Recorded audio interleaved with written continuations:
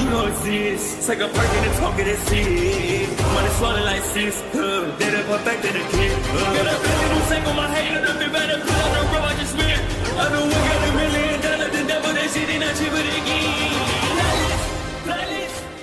Hello and welcome back, fellow anime lovers, to MangaMuse. I am delighted to have you join us once again in the world of fanfiction and fantasy. This is the second part of What If Deku Joins the Batman. Smash the like, share and subscribe button for more. Also press the bell icon so that you never miss such great parts. Thanks for the introduction. Now let's dive into the world. The results: 497, 498, 499, 500. Izuku collapsed on the floor, his muscles aching from the push-ups. He absently looked around his room. Once its walls and shelves bore all kinds of All Might memorabilia. Not anymore. The walls were bare save a calendar and poster board. Most of his furniture was removed to allow him to make room for training. Perhaps Bruce's minimalist decorating style was rubbing off on him. He continued with his workout, moving on to crunches. It had been a week since the entrance exam at UA High. Bruce had to return to Gotham after the exam, so it had been radio silence from him since then. Waiting for the exam results was torture. He felt he did well at first, but taking down the 0-pointer took up the rest of the time for the test. He didn't blame Uraraka, though. It was a situation that couldn't be helped. All they could do was wait patiently for the results and hope that they scored enough points for them to get in. After the test, he and Uraraka began to hang out more regularly, becoming a lot closer. Izuku had learned more about her and her family. She came from an impoverished family. Her father owned a construction company but didn't find much business. Due to villain or criminal attacks, several construction agencies gained government contracts to repair the damage. Because of this, heroes and businesses would often default to these so-called government-approved companies to help them in building their agencies. This made business very scarce for non-contract companies. If a business was not able to get a government contract, their options were very limited in private enterprise projects or home construction, as was the case for Uraraka's family. Still, her father found work where he could, and always put on a brave face despite their circumstances. He was a man that Izuku could respect. It also taught Uraraka a strong sense of humility and frugality. She did not let anything go to waste and found creative ways to save money. It was because of her family that Uraraka wanted to be a hero in the first place. She hated seeing her family suffer from poverty, because heroes often became independently wealthy, both from hero work and capitalizing on their fame with side businesses. Uraraka wanted to provide a comfortable life that her parents deserved. She wanted to be their hero. That was a dream that Izuku found admirable. There were many other things that he also admired about Uraraka. She was strong, intelligent, quick-thinking under pressure, determined, and loyal to a fault. Her strong desire to save people led her to want to become a rescue hero. He had no doubt that she had everything it took to make a great hero. Izuku finished his workout. He could smell his mother's cooking and became very aware of how hungry he was. Standing, he was about to leave when his door suddenly slid open. His mother was standing there, holding a letter in her hands. "Izuku," she said excitedly. "It's here." The letter sat atop Izuku's desk, sealed with wax and branded with the UA seal. He had been staring at it for 10 minutes. After each minute, he resolved to open it. The minutes continued to pass. The letter remained unopened. He shook his head and slapped his cheeks. "Come on, Izuku," he snapped at himself. "You can do this." Hands shaking, he ripped open the envelope, which was heavier than he anticipated for its size. When it was opened, a small, gray disc-like device hit the table with a dull thud.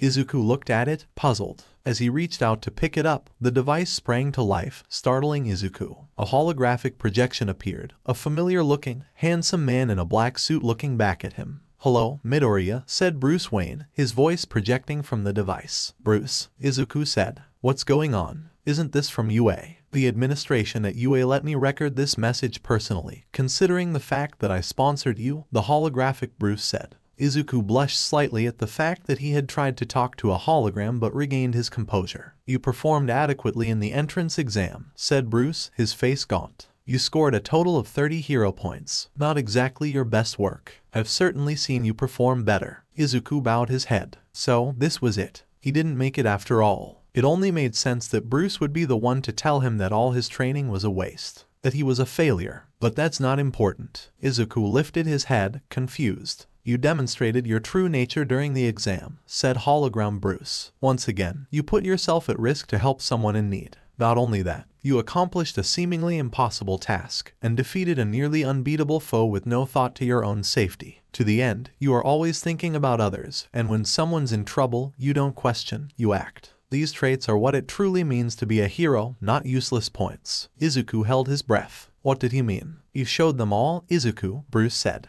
Just like I knew you would. You showed them you have what it takes to be a hero, even without a quirk. The hologram Bruce stood up, brushing himself off. You're in, kid, he said. And with that, the hologram shut down. Izuku couldn't hold back his tears. All these years of planning and dreaming. All these months of training. It was all happening. They were coming true. He was going to be a hero. He only wished that Kaken was alive to be there with him. After the exam, Batman stood on the giant wall outside the faux city. He had seen Izuku take down the villain robots, as well as the zero-pointer. He couldn't have been prouder. He knew the boy had it in him, and now he proved it not only to the school and the other applicants, but to himself as well. He was on his way to becoming a great hero. I knew I'd find you up here. Batman didn't react to the loud, booming voice, nor when the hulking frame of All Might stood next to him, placing a large hand on his shoulder. It's been a long time, my friend, said All Might. How have you? Would you knock that off, Toshinori, said Batman. I know you're almost at your 3-hour limit, and you look ready to burst. All Might paused, taken aback. In a flash of smoke, the massive All Might reduced in size. So, you do know, said All Might. For how long? Was it Gran Torino that told you? No, said Batman. I've known since your fight with All for One. All Might blanched in surprise at the name. Yes, I know about that, Batman added. He lifted his arm horizontally, and holographic projection emanated from his gauntlet. It displayed medical data from All Might's surgeries 5 years ago. You were severely wounded, said Batman, going through the data, and it's hindering your abilities. Your body can't keep up with your quirk anymore. Eventually, you'll lose your powers permanently. You really are the world's greatest detective, said All Might, raising an eyebrow. Then you must know why I'm here at UA. 2 reasons, replied Batman. No one would dare attack a weakened symbol of peace when he's surrounded by so many other dangerous heroes. And as for the other, Batman's hologram switched to a picture of a beautiful, green-haired woman. You're looking for a successor to inherit one for all. All Might coughed violently, blood spewing from his mouth. Batman had called his bluff. He knew more than All Might anticipated. He even knew about his predecessor, Nana Shimura. Her picture from his projector caught him completely off guard. How? He said sharply. How do you know all that? Batman lowered his gauntlet, the projection powering down. I know quirks, he said simply, and you have the exact same powers as your mentor, as did her mentor before her, and their mentors for as long as recorded. There are only 2 ways that can happen, genealogical heritage or transference. The evidence points to the latter, supported by the fact that I have seen powers transfer between hosts before. All Might was shaking. Now it was starting to make sense. All those years ago, when they first met, it had always bothered All Might how Batman seemed to know how to take him down. It seemed impossible to comprehend at the time, and just chalked it up to experience. But now he knew how he did it. How long have you been studying me? Spat All Might. A long time, said Batman. Since your time at UA. Keep your friends close, and your potential enemies closer. I am not your enemy, Bruce, said All Might. But I suppose that's as close as you'll get to having a friend. I assume you've been doing the same to all your friends. Even Clark. Diana. I don't apologize for what I have to do to protect lives, said Batman. No one is incorruptible. Not me, not Superman, not even the symbol of peace. Enough, Bruce, said All Might. That's not what I came here for. No, it's not, said Batman, folding his arms. This is about Midoriya. It's no coincidence that you took him in after I told him. All Might paused. After I said he couldn't be a hero. You're right, it's not, confirmed Batman. Why? Why not? I'm being serious, Bruce. So am I, said Batman. I saw something in the boy that you didn't. He's gifted, even without a quirk, and I wasn't about to stand by and let him waste that talent. I was concerned for his safety, said All Might. He was just attacked by that sludge villain. He wouldn't have made it as a hero. How can you say that after watching that performance? Batman shot back, pointing at the exam site. All Might didn't have an answer for that. I just didn't want to get his hopes up. It would have gotten him killed. If I recall, you yourself were born without a quirk, Toshinori, said Batman. But Nana Shimura saw something in you. What makes Midoriya so different? Leave her out of this, snarled All Might. The difference is that she gave me her quirk, the most powerful quirk known to man. I was able to defend myself with it, to fight villains, to save others. Save others like young Bakugou. What? Said All Might. Katsuki Bakugou, said Batman. He was the boy I pulled out of the sludge villain. He was Midoriya's childhood friend. He blames himself for his friend's death. He himself had a powerful quirk but was defenseless against the villain. All Might was caught off guard again. Bakugou's death because of his rookie mistake was not a memory that he liked to relive. Neither of us were able to save him, he said. What's your point? Come on, Toshinori, said Batman impatiently. The point is that a powerful quirk doesn't make the hero. Your quirk didn't make you great. It was your training, your knowledge, your experience. Have you forgotten these things already? He pointed to the destroyed giant robot. That is what you witnessed during that exam. Midoriya used his training, his knowledge, his instincts. That's why he passed, not because of a powerful quirk. It's true, you can't save everyone. But people aren't saved by quirks. They're saved by people. Is that why you're doing this? Said All Might. To spite me, because I've become jaded to the cause. Hardly. Then what is it about? Said All Might. Revenge. Training him to get revenge on the monster who killed his friend. No, said Batman. This isn't about you or me, nor is it about revenge. This is about justice. For Bakugou and for Midoriya. He needs to see his friend's killer brought to justice. So, let the heroes handle that, Bruce, said All Might. He was almost killed by it once, so let the professionals bring it to justice. You'd be sending him to the slaughter. You of all people should know how dangerous it is out there, how dangerous it is to be a hero. Batman turned to leave. Midoriya may not be ready to find Bakugou's killer, but he already has what it takes to be a hero, he said. All he needs is guidance. Bruce, please, All Might implored. He's going to end up hurt, or worse. Do you want him to end up like you? Think about Jason. Batman paused at the name. Do you want Midoriya to end up like him? Bruce turned and looked All Might dead in the eyes. That's exactly why he's here, he said. So that he won't. Batman took his grapple gun from his belt and launched it, zipping off into the distance. All Might grew back into his powered form, smoke billowing from his pores. He glared as the dark silhouette of Batman shrunk in the distance. I may not be able to stop Midoriya, he said through gritted teeth, but I will protect him. From danger, from villains, even from you. You have everything you need, Master Midoriya. Yes, Alfred, replied Izuku. It was the first day of his new life at UA. The acceptance rate into the hero program was just as small as it ever was, only 1 in 300. Forgotten on recommendations, and even though Izuku was sponsored by Bruce Wayne, he didn't count since he took the entrance exam. His mother had fussed over him before he left, as mothers do. He had planned on taking the train, but was surprised to see Alfred was already waiting for him with the car, and he had fussed over Izuku almost as much as his mother did. Quite an exciting day, said Alfred cheerfully. I remember driving Master Bruce to his first day of school at Roxbury Fielding Academy back in Gotham. It was hardly a school for heroes, but in a way it was there that Master Bruce's hero journey began. Izuku had never thought to ask where Bruce had went to school. His knowledge was extensive, and wasn't limited to criminology. And according to rumor, Batman was considered to be one of the most intelligent heroes on the planet. He had to have gained the knowledge from somewhere. Come to think of it, he had never asked Bruce about how or when he had become the Batman in the first place. He knew the reasons behind him being a hero was the death of his parents, but it was a mystery as to the circumstances that led him to become his alter ego. Alfred, yes, Master Midoriya. How did Bruce learn to? I mean, when did he first become? Izuku was having trouble formulating the question. I believe you want to know about when Master Bruce first donned the cape and cowl, correct? Alfred said. Yeah, replied Izuku. As you know, Master Bruce had a troubled childhood, said Alfred. The trauma of losing his parents. It was earth-shattering. As he had no immediate family other than his parents, I took over the responsibility of raising the young master. Izuku knew this much from his conversations with Bruce and Alfred. They had a very father-son-like relationship, and Alfred was more loyal to Bruce than anyone, his conscience and voice of reason. Bruce tried to live a normal life, and I tried to provide it for him, continued Alfred. But as the years passed, it became clearer and clearer that any hope of a normal life died with his parents. He had another destiny to fulfill. Master Bruce left Gotham for a while, continued Alfred. I had hoped that getting away would help him find healing and peace. It was during these travels where he developed the skills he employs now, and after 8 years he finally returned to Gotham. And I hardly recognized the man who stood before me. It was as if the Bruce I knew as a child had completely transformed. It was both amazing and frightening. Here we are, sir, Alfred added, pulling up alongside the curb, just outside the UA gate. Thank you, Alfred. Izuku was glad there wasn't anyone around. He always felt uncomfortable driving around in the limo. Alfred opened the door for him, and he began to proceed towards the gate when Alfred placed his hand on his shoulder, stopping him. Before you go, sir, said Alfred. If this old man can part some wisdom, Master Bruce became what he needed to become.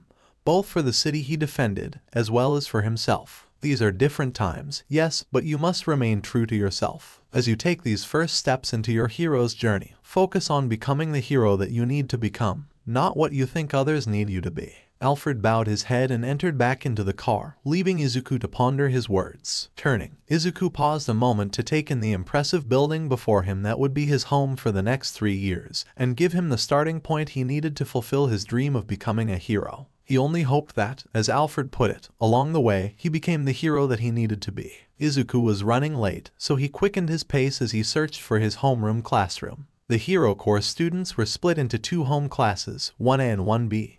Izuku was in the former. Beyond that, he knew nothing about his class, not even who the homeroom teacher was. Finally, he came upon a large door, stretching from the ceiling to the floor, with one painted in large, red print across it. Izuku stopped and marveled at the door, chuckling slightly to himself. Yue was nothing if not ostentatious. As Izuku pushed the door open, the sound of a familiar voice reached his ears. "Keep your feet off the desks," said Tenya Ida, animatedly thrashing his arms through the air as he yelled at one of the other students. "We must not disrespect this academy by scuffing school property." Ida glanced towards the door and stared right at Izuku as he stood in the entryway. "It's him," he whispered, a look of awe on his face. At this, the entire class spun their heads in unison, looking directly at Izuku, who suddenly felt as if he was under a spotlight. "Oh, hi," Izuku said, unsure of what else to say. "Good morning," said Ida, marching with a purpose up to Izuku. "My name is Tenya." "Ida, I know," Izuku said, smiling despite himself. "It's nice to meet you. I'm izukumidoriya." Ida's look of amazement increased, his face almost beaming. "That's right," he said. "You already know who I am.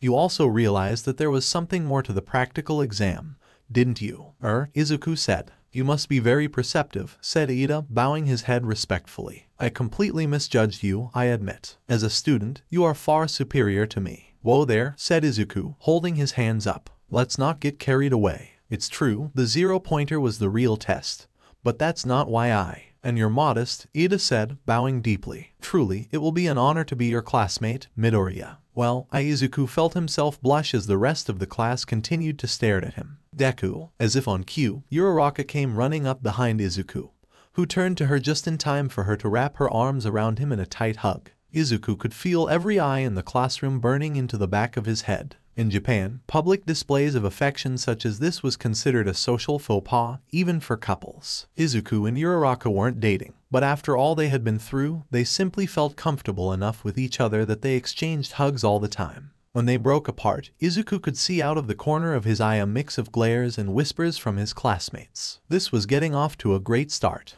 Said Ida awkwardly. "Well, very good then." He turned to Uraraka. "My name is Tenya Ida. It is a pleasure to meet you." "Achako Uraraka," she replied cheerfully. "It's a pleasure to meet you too. I'm so happy that we're in the same class together," said Uraraka, turning back to Izuku. "I wonder what our teacher's like. I can't wait to meet everybody. If you're just here to make friends, you can pack up your stuff now." Izuku, Ida and Uraraka jumped in unison and followed the voice to what looked like at first glance to be a yellow lump on the floor. After a minute they realized it was a man in a yellow sleeping bag. He had a long mane of unkempt black hair that drooped over his eyes, which stared intensely up at them. It felt as if his eyes were staring deep into Izuku's very soul. Standing up, the man unzipped and took off the sleeping bag. He was tall and slim, wearing a black jumpsuit with large white bands wrapped around his neck and shoulders. "It took you all 8 seconds to shut up," he said. "That's not gonna work. Time is precious. Rational students would understand that." Izuku looked the man up and down. He looked completely worn out, as if he hadn't slept in days. His face was passive, unshaven and scruffy like his hair. Izuku assumed that he must be some kind of pro, though he didn't recognize him. "I'm Shota Aizawa," he said.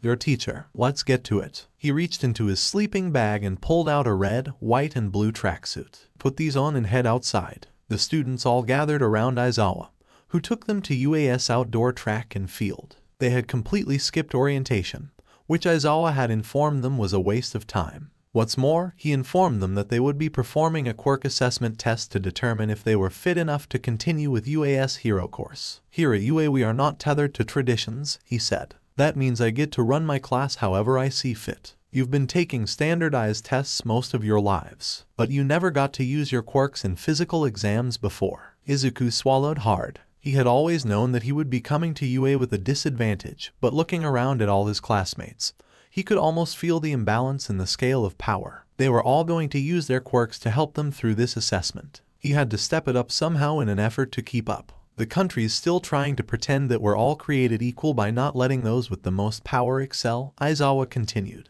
That's not rational. One day the Ministry of Education will learn. He stopped directly in front of Izuku, staring him down. Izuku could feel the sweat dripping down his forehead. "Izukumidoriya," he said. "The upstart. The first student to ever be admitted into UA without a quirk." The class around him audibly gasped, murmuring to each other. "He doesn't have a quirk. How did he take down that robot? What is he even doing here? No way he can keep up." Izuku felt his heart sink, but he didn't drop his gaze from Aizawa's. His class was already beginning to write him off, a prejudice that he felt his entire life. "I've been looking forward to this," said Aizawa. "Front and center, Midoriya." Trembling, Izuku complied, stepping forward past the rest of the students. "You impressed a lot of people during the entrance exam," said Aizawa. "In the 15 years that he's been a patron to UA, your benefactor has never sponsored another student, until you." He cracked his knuckles. "I have planned something special with you in mind. Let's see if you really deserve to be here." Today was not Izuku's day.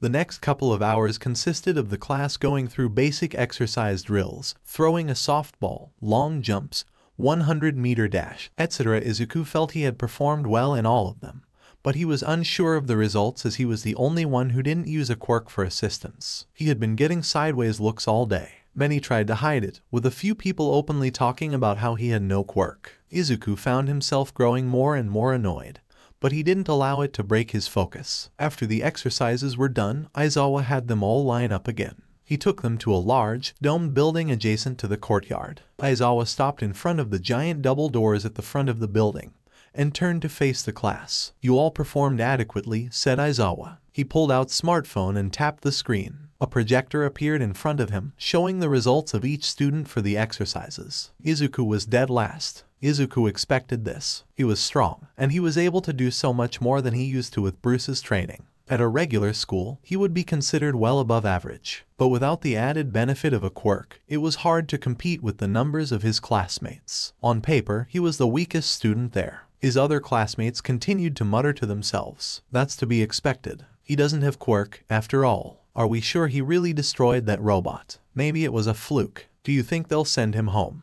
Izuku tried to ignore them, but deep down felt a pang of fear in his heart. What if they did send him home? How would Bruce react? Would he cast him out as well? All these questions blared through his mind. "But your test doesn't end here," Aizawa said. "For the next 3 years, UA will throw one terrible hardship after another at you. Think of this as a teaser." Aizawa tapped another button on the screen of the smartphone. The large double doors slowly opened behind him, revealing to class one of the most arduous and unforgiving obstacle course that they had ever seen. Several of the robots that were at the entrance exam were there, poised and ready to attack. Conveyor belts running at extreme speeds, swinging pendulums, even a ring of fire. The class gasped in unison as they saw it. "Say hello to the gauntlet," said Aizawa. "We're going to run that thing," said a boy with spiked red hair. "Not you, no," said Aizawa. He then pointed to Izuku. "Just him." "What do you mean just him?" said Uraraka. "Midoriya scored lowest on the exercises," said Aizawa. "This is a final test of his ability to attend UA. If he is not able to complete the gauntlet, then he has no place being here." "What are you saying, sir?" asked Ida. "If he doesn't succeed in completing the gauntlet," said Aizawa, "he goes home." The students gasped again. "You can't send him home," said Uraraka indignantly. "He just got here. We all have. It's not fair." "You think natural disasters are fair?" Aizawa shot back. "Or power-hungry villains. The world isn't fair. It's a hero's responsibility to counteract the unfairness. It's also a hero's job to put others before himself." "What does that mean?" said Uraraka. "If he refuses to do the gauntlet, you're all going home," said Aizawa simply. The group went dead silent, all turning to Izuku. He was used to being singled out, but never to this extent. As he looked to all his classmates, his eyes landed on Uraraka. Tears filled her eyes as she stared back at Izuku. He could read her as if he was able to stare into her mind. The indignity and unfairness of this situation made her both angry and afraid. She didn't want Izuku to be sent home, but was also terrified. If Izuku didn't do it, all of her hard work, all of her hopes and dreams would come to a grinding halt. He couldn't let this be the end for her, not after how much she has riding on this. With a defiant glare at Aizawa, Izuku marched towards the entrance of the gauntlet. "That's it, kid," thought Aizawa. "Show me what you can do." The gauntlet. How did Izuku keep getting into these messes? All his life Izuku tried his best to stay out of trouble. Usually, however, trouble would find him, and it was almost always in the form of Kaken. The constant bullying from his childhood playmate and his cronies only encouraged others to look down on him, not only by his other classmates, but sometimes even his teachers. Izuku was treated like he was broken, a freak in a world where freaks were the norm. As he stared down the terrifying gauntlet before him, he realized that no matter how many times he tried not to stand out, it was inevitably his destiny to do so. And if that was his destiny, then he was going to stand out above the rest of them. He was going to surpass them all. "The time starts now," said Aizawa, starting the timer on his smartphone.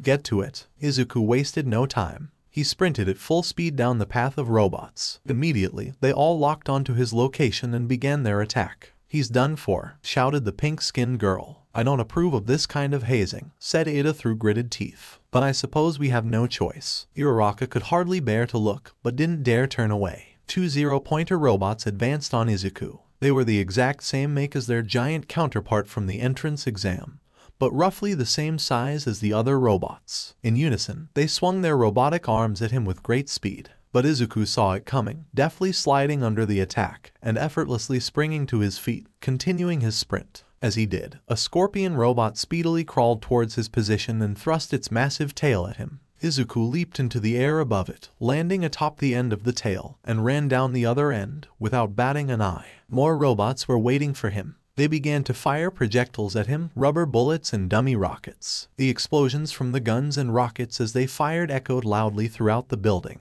"That's insane," shouted the red-haired boy. "Sir, you have to stop this," yelled the tall girl with the large ponytail. Aizawa ignored them, focusing on Izuku. Izuku had anticipated the weapons. Even though they didn't use them in the exam, they didn't look like they were for show either. He flipped into the air and landed into a series of handsprings, the rubber bullets passing narrowly behind him as he stayed one step ahead of the robot's guns. The rockets were trickier, but Izuku had an ace up his sleeve. He ripped off the shirt of his tracksuit, revealing his hidden utility belt wrapped around his waist. Aizawa blinked in surprise. So, he re-evening the playing field. Smart. Izuku pulled an explosive batarang from the belt, throwing it into the launcher of the rocket robot. Beeping for a few seconds, it exploded, destroying the launcher, and knocking the wheeled robot next to it off its balance. As it fell to the floor, its gun fired into another robot in its path, the rubber bullets pounding unrelentingly into its optical eye until it cracked and burst, disabling it. "Holy crap," said the boy with electric blonde hair. "He's beating them." The group cheered as Izuku made his way past the final robots and leaped onto the conveyor belts in front of him. They were going at intense speeds, and Izuku struggled to keep up.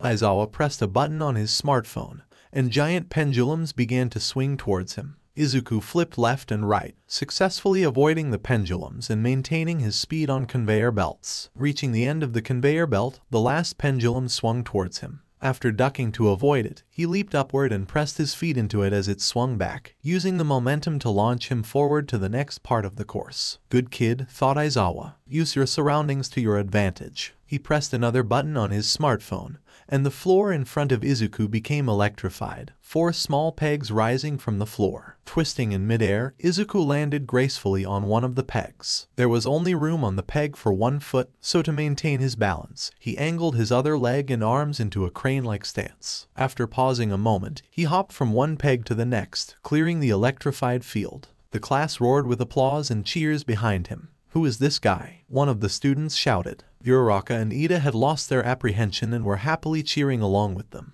"Keep going, Deku," shouted Uraraka. "You can do it." Aizawa wasn't done. Without reacting, he pressed another button on his smartphone as Izuku continued through the gauntlet. The floor beneath Izuku began to open in the middle, and he was running out of space to run. At the same time, the clear walls beside him began to close in at a rapid pace. Thinking quickly, Izuku reached into one of the pouches on his belt and pulled out a small carbon fiber rod. Izuku held it horizontally, leaping upwards from the disappearing floor, and pressed the red button on the side of the rod. It extended outwards at each end at blinding speed, ramming into the walls as they closed, stopping their progress to within barely 5 feet of each other. The rod suspended from the walls allowed Izuku an anchor as the floor disappeared. In a true gymnast style, he swung over the bar, launching himself forward, leaping from wall to wall, and continued on. Finally, Izuku found himself on solid ground and continued his sprint through the course. He came across the final obstacle, a large ring of fire roaring with blue and red flames at the end of a long, narrow beam.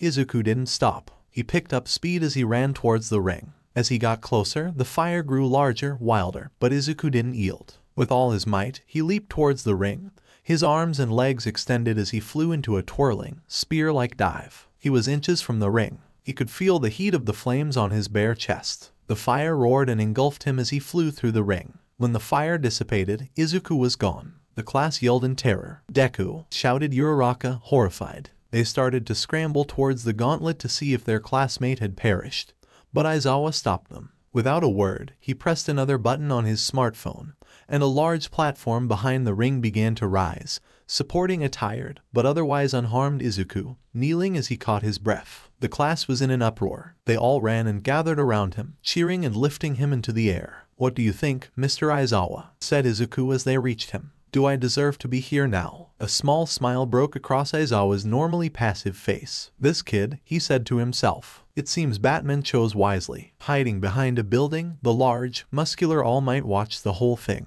He had heard that Aizawa was unbelievably strict when it came to his students, and didn't even hesitate to expel an entire class last year because he didn't think they had what it takes to make it as a hero. All Might had wondered if he was going to have the same attitude towards Midoriya, and a part of him hoped that he would. But as he watched Midoriya's performance, he couldn't help but quietly cheer along with them. "Midoriya," he said quietly, "when did you get so cool?" Aizawa had the class gather around him. They were shocked when he told them that he had no real intention of sending anyone home. It was simply a logical deception, he said, with a slight sadistic smile on his face. "To get you to take this seriously." He informed them to pick up a syllabus in the classroom and dismiss them all. As he walked back, All Might intercepted him. "Aizawa," he said. "All Might," said Aizawa without stopping. "Midoriya didn't actually get the lowest score, did he?" said All Might. "I watched that whole thing. You just wanted an excuse to get him to run the gauntlet, didn't you?" Aizawa paused, but said nothing. "It's not like you to play favorites, is it?" said All Might. "I'm simply not a fan of the status quo," said Aizawa as he continued to walk away.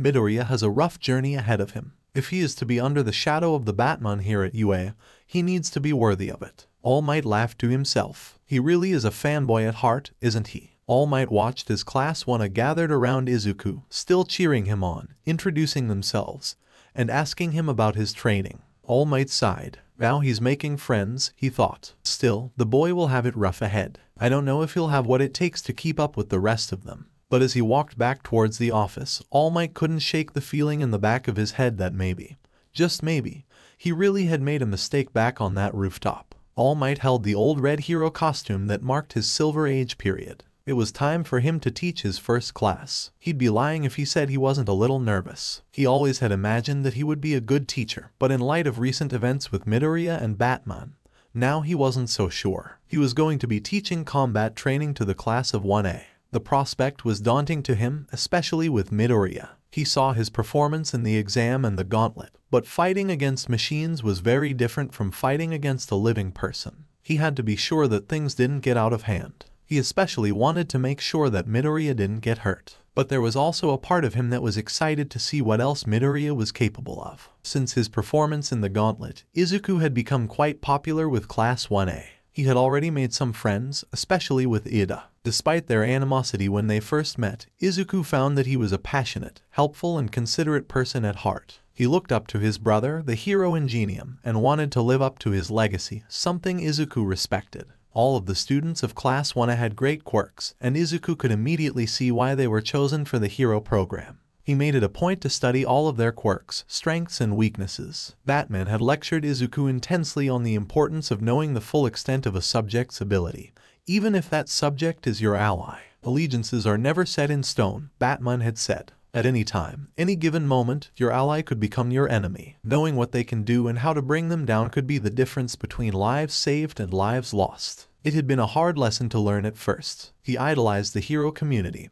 and to think that any one of them could turn rogue was a frightening thought. Conversely, word had spread quickly throughout the school that UA had accepted its first quirkless student. Izuku would receive awkward glances and conversations would hush as he passed them. On occasion, he could hear their whispered conversations. "Is that him? That's him, the quirkless kid. How did he even get in? I hear he was sponsored. No, he passed the entrance exam. They say he took down the 0-pointer. No way. Some of the students from class 1 say he even passed the gauntlet. Aizawa's student crusher. I don't believe it. I guess we'll see how long he lasts." Izuku had grown used to the attention, but still found it annoying. But he wouldn't let it distract him. He had to remain focused if he wanted to surpass them. Back in Class 1A, Izuku was going over his notebook silently to himself when, "I am here," a voice shouted into the classroom. Izuku jumped to see All Might, in full hero form, dramatically posing in the doorway, coming through the door like a hero. The class gazed in awe and wonder as All Might marched to the front of the room. They were chatting to each other, excited that All Might was teaching here, amazed and starstruck that they could see the #1 hero in person. Izuku's face remained passive, but his stomach was churning into knots. It had been over 10 months since their meeting on the rooftop. Despite his appearance now, in his mind's eye, Izuku could see through it to the thin, sickly character underneath. Izuku had completely disavowed the hero after their meeting, and seeing him in person again brought back unpleasant memories. The sludge monster, his dream dying, and worst of all, Kaken. When All Might got to the front of the room, his shadowy eyes seemed to focus squarely on Izuku, who simply returned to his notebook as if he noticed nothing. All Might coughed a bit awkwardly. He supposed Izuku's reaction to his presence was only natural. "Welcome to the most important class at UA High," he said. "Think of it as Heroing 101. Here you will learn the basics of being a pro, and what it means to fight in the name of good." The class around Izuku was hanging onto All Might's every word. "Right, then, let's get to it," he said. In dramatic fashion, he thrust forward a large card in his hand that said battle on it. "Today we'll pull no punches. Fight training." The class started murmuring to themselves again. "Real combat. This early? Well, it is UA High. But one of the keys of being a hero," continued All Might, pointing to the side wall of the class, "is looking good." Sections of the wall began to open, revealing several numbered locker compartments, each one containing a different hero costume for the Class 1A students. These were designed for you based on your Quirk registration forms and the requests you sent in before school started. "Get yourselves suited up and meet me at Training Ground Beta." With a flash, All Might dashed out of the classroom and disappeared down the hallway. All the students gathered around their respective numbers. Izuku opened his locker with a smile. All the students had costumes that were designed by an exclusive clothing company partnered with the school. He was the only one who didn't have a suit made with that company. When he was accepted, he had already come up with a few designs, but never got a chance to send in the form. When he went to the warehouse the night he was accepted, Bruce and Alfred had already surprised him with a suit that they had made for him based on his designs. With some personal additions from Bruce, all compliments of Wayne Tech. Now it would be the perfect time for a field test. The students all entered into the training grounds. Each student had a unique costume that was specific to how their quirks. Ranging from all different types of colors and materials, they all looked like they had come straight out of a comic book. Izuku stepped out of the shadow of the gate entry into the light of the training grounds. He wore a black jumpsuit made from a composite of Kevlar and ballistic nylon, with flexible carbon armor plating sewn directly into it. The plating was heavier on his chest, abdominals, and shoulders. His hands and forearms were covered by heavy-duty combat gauntlets made from the same flexible carbon composite, with 3 curved blades sticking from the sides. His right gauntlet had a minicomputer in the top of the arm that connected by satellite to the back computer. His boots were thick and insulated, designed for combat and functionality. He wore a black hood to cover his wavy green hair and a black mask that covered his eyes and face. The eyes allowed him to connect to the back computer for cowl vision and detective mode. The mask also served as a voice modulator and respirator for emergencies. The mask connected to and covered his ears, allowing him to utilize radio contact, but also used external sensors to heighten his hearing and peripheral senses. At his waist was his trademark gray utility belt, but with more gadgets and useful support items attached to it, including his trusty grapple gun, remote control batarangs, and a few grenade canisters of his own design. To top it all off, there was a small, black bat symbol etched into the right breast plating. The group marveled at their costume designs. When Izuku walked out, they all took a moment to take in his costume. Izuku looked like a soldier ready to go to war. "That costume is so cool," shouted Kirishima, the red, spiky-haired student. "I didn't know you could have weapons." "Some heroes have support items to help them with their quirks," said Aoyama, the blonde-haired boy with a penchant for fashion. Like me with my naval laser, he added, brandishing his large belt. But Midoriya doesn't have a quirk, said Yaoyorozu, the student with the large ponytail. So if that's the case, these are offensive items, are they not? Izuku found the attention a little overwhelming. Some of them, said Izuku simply, his voice filtering through the mask. I have many tools. That's so cool, Deku, said Uraraka. Izuku took a moment to notice her costume. She wore a skin-tight bodysuit with large gauntlets and boots, as well as a helmet with a clear visor. It was lucky that he was wearing a mask, otherwise she would have seen him blushing. I should have been more specific about what I wanted, she explained. This bodysuit is not really my style. All right, students, shouted All Might. They all lined up, turning their attention to him. Now that you're ready, it's time for combat training. Sir, said a student in heavy armor. I have a question. That's Ida's voice, thought Izuku. So, that's him under there. I see he wanted to go for an Ingenium-type look. Pretty cool. This is the fake city from our entrance exam, Ida remarked. Does that mean we are going to be doing urban battles again? Not quite, said All Might, holding up 2 fingers. I'm going to move you 2 steps ahead. Most of the villain fights you see on the news take place outside. However, statistically speaking, run-ins with the most dastardly evildoers take place indoors. Truly intelligent criminals stay hidden in the shadows. Batman had informed Izuku of the same statistic. This is the exact reason for Batman's modus operandi. If one controls the shadows, the villains have nowhere to hide. For this training exercise, continued All Might, you'll be split into teams of good guys and bad guys and fight 2-on-2 indoor battles. Isn't this a little advanced? Said Asui, the frog-like student. The best training is what you get on the battlefield, said All Might enthusiastically. But remember, you can't just punch a robot this time. You're dealing with actual people now. All Might paused, his finger bouncing from one person to the next as he counted the students. I see that we are an uneven group, so 2 teams will be paired up as 3-on-3. All Might had the team draw lots to decide the matchup. Izuku was a part of one of the 3-on-3 teams, paired up with Uraraka and Shoji, the student with tentacle-like arms that can morph into different appendages. The other 3-on-3 team consisted of Ida, Todoroki, and Kirishima. All Might took out a paper. Right, he said. Now that the teams have been selected, here is your objective. The villains have hidden a nuclear missile somewhere in their hideout. The heroes must try and foil their plans. To do that, the good guys have to catch the evildoers or recover the weapon. Likewise, the bad guys succeed if they protect their payload or capture the heroes. We're going to have our 3-on-3 teams go first, said All Might, reaching into 2 boxes, one reading villains and one reading heroes. Upon drawing, it was determined that Izuku's team were going to be the heroes for this battle. The class walked over to an empty building that would act as the villain team's hideout. Bad guys, you can go on in and set up, said All Might. In 5 minutes, the heroes will be let loose. Ida, Todoroki, and Kirishima went in. Kirishima and Ida were already discussing strategy. Before going in, Todoroki shot a sideways look at Izuku, one that he could not quite place the meaning of. Izuku shrugged it off and turned to his team. Okay guys, he said. We're up against some staunch competition.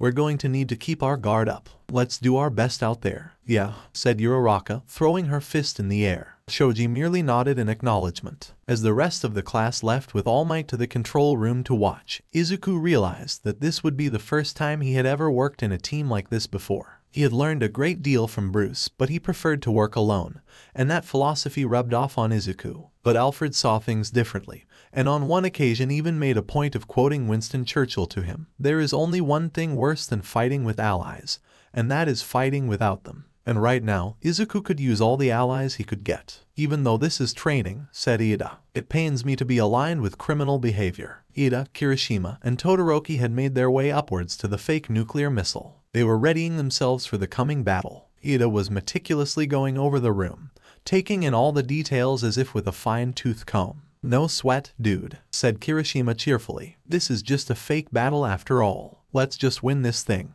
You really think it will be that easy, said Todoroki quietly, inspecting the missile. Against Midoriya. You're right, said Ida. He has proven himself to be a formidable opponent, both during the entrance exam and the gauntlet. We must not underestimate him. And then there are the others, said Todoroki. We don't know much about them, other than their quirks. Well, said Ida, Shoji seems to be more geared towards reconnaissance, while Uraraka is able to make things float. It was effective during the exam, but I'm not sure how well they would fare against humans. Regardless, we'll have to stay one step ahead of them, said Todoroki. I'll stay here and guard the missile. Ida, your speed could come in handy. Perhaps you can scout ahead for them. Of course, said Ida. I can take on Midoriya, said Kirishima confidently. No way he'll get past my Quirk. Then it's settled, said Todoroki. Teams on D. All Might's voice yelled over the speakers. Your time starts now. I can hear them, said Shoji, one of his arms contorted into a large ear, the other a mouth he was speaking from.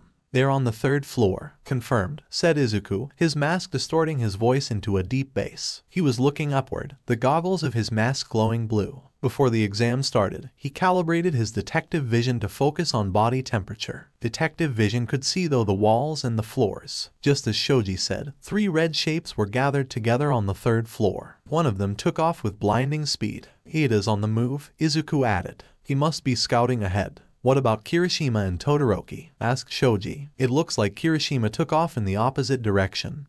Izuku replied. I believe that Todoroki is staying behind to guard the missile. How can you tell? Asked Uraraka. The detective vision in my goggles can detect body heat, replied Izuku. One of them has an irregular temperature to them, half red and half blue. It must be Todoroki's Quirk. Izuku turned back to Shoji and Uraraka. I have a plan, but we don't have much time. Ida will be on us in minutes. Izuku took 2 canisters off his utility belt and handed them to Shoji and Uraraka. Take these, he said. 1 for each of you, so you have to make them count. What are they? Asked Uraraka. Adhesive grenades, said Izuku. They'll release a glue-like substance once the pin is pulled. Ida's speed is impressive, but it's because of the engines in his calves. This means that his speed is limited to his legs. So you're saying, said Shoji, take out his legs, and we've got him. Exactly. What about Kirishima? Said Uraraka. Kirishima's Quirk is hardening, said Izuku. That suggests he's limited to close quarters combat. I'll engage him myself. Once he's down, you two will rendezvous on the 2nd floor by the window. The window? Asked Shoji. What are you going to do? I'm going to confront Todoroki, said Izuku. And here is what I need you to do. Ida sped through the hallways at lightning speed. If he could find the hero team quickly, perhaps he could use the capture tape All Might had given them against them and end this battle quickly. Come out, you hero dogs, he said in his best villain voice. He had concluded that since he was playing a villain in this scenario, he should act the part to the best of his ability. I will find you. That's when he saw him. There was Midoriya, standing down the hallway clear as day. Aha! Exclaimed Ida. You can't escape me now, hero. As quick as he could, he ran towards Izuku, capture tape in hand. With blinding speed, so quick that Ida had almost missed it, Midoriya had pulled a small orb from his belt and threw it to the ground. The orb erupted in a puff of smoke, catching Ida off guard. He tried to stop before hitting the smoke, but he was running at full speed, causing him to slip and stumble into the smoke. The smoke stung his eyes and lungs. Coughing, he waved his hand to clear the air. After a minute, the smoke dissipated, and Midoriya was gone. Todoroki, Kirishima, said Ida to his comlink. I lost Midoriya. How? Replied Todoroki's voice. He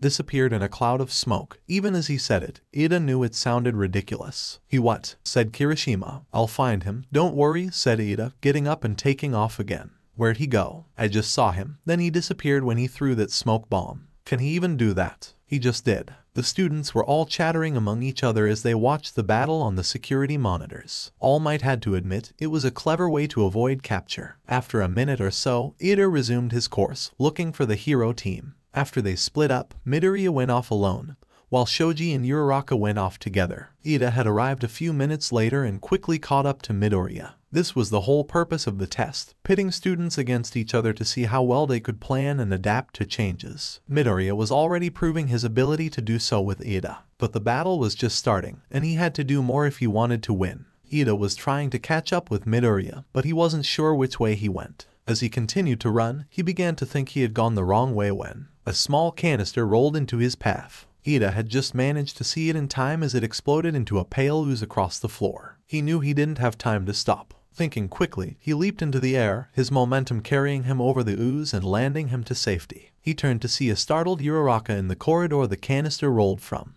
Nice try, hero, said Ida, but you weren't quick enough. He pulled the capture tape from his belt and proceeded towards her. But there was a loud pop near his feet, startling him. He couldn't move. He looked down at his feet. They were encased in the ooze, past his engine mufflers, restricting his Quirk. He looked over to the ooze that he just leaped over, but it didn't extend farther than a few meters. He looked down at his feet again and saw it, a second canister. He tried in vain to pull his feet from the ooze, but it was too late. The ooze had hardened. He was trapped. "In the name of villainy, I demand you to release me," said Ida, struggling. Suddenly, he felt two large hands clasp around his wrists, pulling them behind him. He turned back to see Shoji restraining him with the capture tape. "Midoriya," he said, placing one finger in his ear to activate his comlink. "It worked. Ida is down." "Ida is what?" "Ida is down," repeated Todoroki. "He was captured. You need to stop Midoriya before they get any further." That was pretty quick, Kirishima said to himself. He was starting to feel a little anxious, but slapped himself. "Get a hold of yourself. Be a man. You got this." Out of nowhere, what looked like a large bat came flying towards Kirishima. He lifted his arms in defense, and bat hit him with a metallic clang.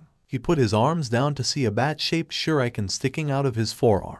Because of his hardened form, it didn't hurt him or go in very far, just enough to stay there. Kirishima looked up. "Midoriya," he shouted. Izuku turned and ran down the hallway, Kirishima in hot pursuit. "I found Midoriya," Kirishima said over his comlink. "I'm tailing him now." He followed him through 2 hallways. Kirishima was fast, but Izuku seemed to be much faster. Turning the corner at the end of the second hallway, he stopped dead. The way ahead was dark and foreboding. It didn't feel right. There was no way this was a coincidence. Midoriya led him there on purpose. But he couldn't back down, he had a job to do. Slowly, he pressed on. "I know you're there, Midoriya," he said into the darkness. "Come out and fight like a man." From the shadows, more of the bat-like shurikens came hurtling towards him at blinding speed. Instinctively, Kirishima activated his quirk, and they collided with his rock-like skin, one after the other. This time, however, a few seconds after impact, the shurikens exploded. The force of the explosions knocked him backwards off his feet and into the wall behind him. Shaking his head, he stood up and brushed himself off. He had put a large dent in the wall,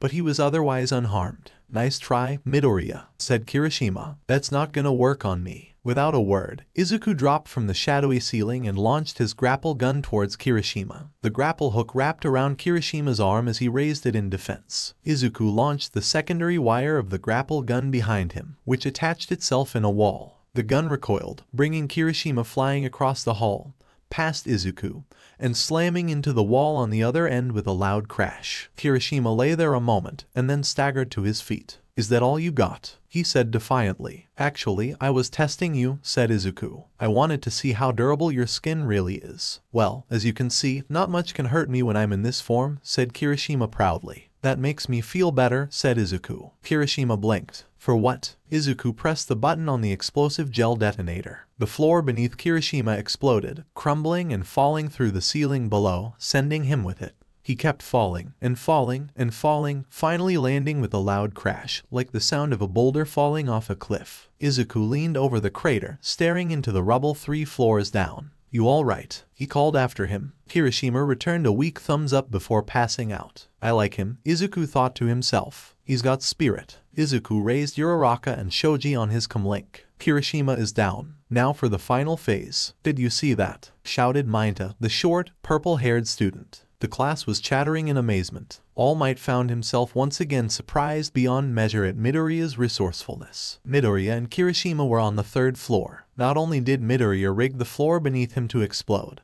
but the 2 floors under him had exploded as well, sending him down 3 stories into the rubble below. He used the explosive batarangs and the grapple gun maneuver to test the density of Kirishima's skin before carrying out his plan. If his skin didn't hold up against them, it wouldn't have held up against the fall. He didn't want to hurt Kirishima, just incapacitate him. This was all calculated and planned in advance. This kid was good. Really good. Kirishima. Todoroki had heard the explosion and tried to raise Kirishima on his comlink. As he had expected, radio silence. He was on his own. It wouldn't be long now until Midoriya was upon him. He had to act fast. He threw up a wall of ice around the missile and himself. He didn't think it would stop him, but it would at least slow him down. If he did manage to get through the ice, Midoriya would still have to contend with him. And so he waited. After a minute, he could see the silhouette of Midoriya through the ice. He was inspecting the wall Todoroki created. Todoroki readied himself. He guessed that Midoriya was looking for the right spot to place his explosives. But instead, he put both hands on the ice wall. After a few seconds, Todoroki saw a crack in the ice wall. Before he could react, Midoriya punched his way through, shattering the ice wall like glass. "How?" was all Todoroki could say. Izuku lifted his hands. They were glowing red in the palms. "Thermal gloves," he said. "My mentor has faced a few ice villains in his time, and he designed my suit with an environmental regulator.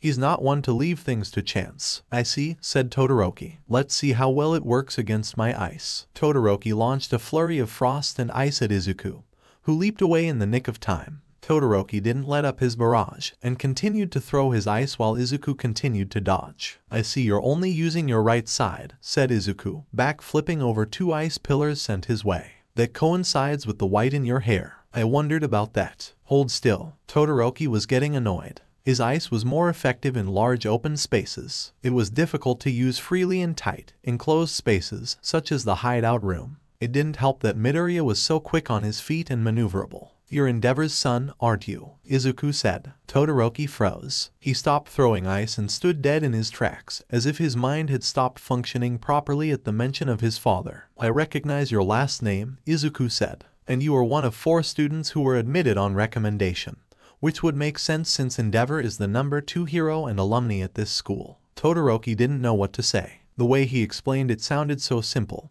but so bizarre at the same time. That begs the question, Izuku continued. Does that mean your left side is fire? Todoroki's eyes widened. His hands were shaking. He looked at his right arm, which was covered in frost. He had used too much of his ice. He was feeling cold. Why don't you use your left side? Asked Midoriya. It wasn't mocking, but a genuine question. If it's anything like your ice, it must be immensely powerful. Stop talking, Todoroki shouted, blasting more ice at Midoriya. He drew 3 explosive batarangs from his belt and threw them towards Todoroki, who threw up his hands in defense. The batarangs arched and flew past Todoroki, missing the missile by inches and embedding themselves into the wall behind it. Foolish, said Todoroki. If this were real and you hadn't missed, we'd all be dead. I didn't miss, said Izuku. Pressing the detonator, he shouted into his comlink, Uraraka, Shoji, now. The wall behind Todoroki exploded, revealing to his shock Shoji and Uraraka, suspended in midair outside the building where the wall used to be. Before Todoroki could react, he felt something heavy and strong wrap around him,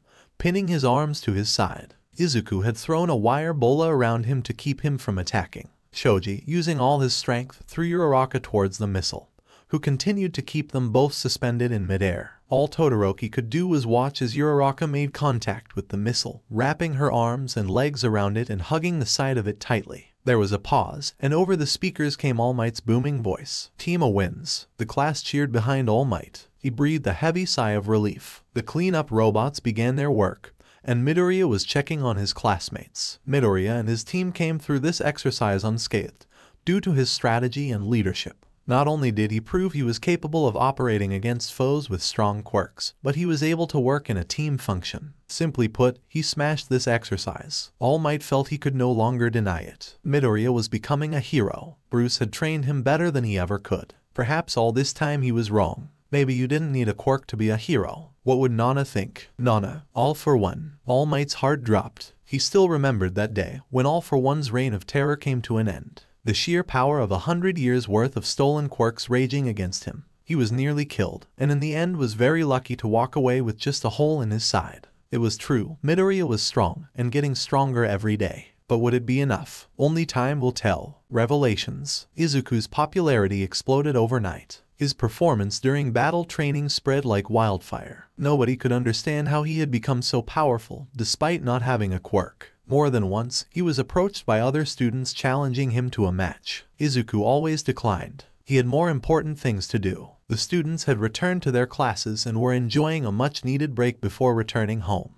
Izuku took the time to study what he learned of his classmates' quirks during the training exercise. Despite his feelings for All Might, he had good insight on hero work, even if he wasn't very good at teaching it. There was a strong tension between All Might and Izuku. He could feel that the pro-hero was trying to connect with him in some way, and would address him directly, and would often purposefully direct most of his questions to him. However, Izuku preferred to avoid him as much as possible, and would oftentimes feign ignorance to avoid answering his questions. There have been a couple of times that All Might had attempted to corner him in the hallway for some reason, but Izuku had always managed to evade him, either by pretending not to hear his booming voice, blending into a crowd of students, or outright disappearing entirely, something Izuku was very adept at, thanks to his training. He had a feeling that he wouldn't be able to dodge All Might forever and eventually would have to face him. But he would deal with that later. The day after the battle training, his classmates had voted that he be their class president. He had politely declined. He didn't want to be a leader and had no patience for bureaucracy. Instead, Ida and Yaoyorozu were given the job of president and vice president, respectively. Izuku was pleased with this result, as he felt he was already in the spotlight too much already. This was especially so after what happened after the battle training, when Kirishima returned from the treatment with recovery girl Midoriya. Kirishima said as he burst into the classroom, startling the class. He rushed towards Izuku, who instinctively tensed and reached for his utility belt. Kirishima, however, stopped at his desk, his face beaming. "That was so cool," he said excitedly. "You were like a total ninja in there." He flailed his arms around, making karate gestures in the air. "Where did you learn to fight like that? Could you teach me?" Izuku said, blushing slightly. "Yeah," said Mineta. He and Kiminari both approached Izuku's desk with Kirishima. "You took down 3 of the strongest students here. Where did you learn that? It's obvious, isn't it?" The class turned to Takoyami Fumikage, who simply sat at his desk, arms folded and eyes closed,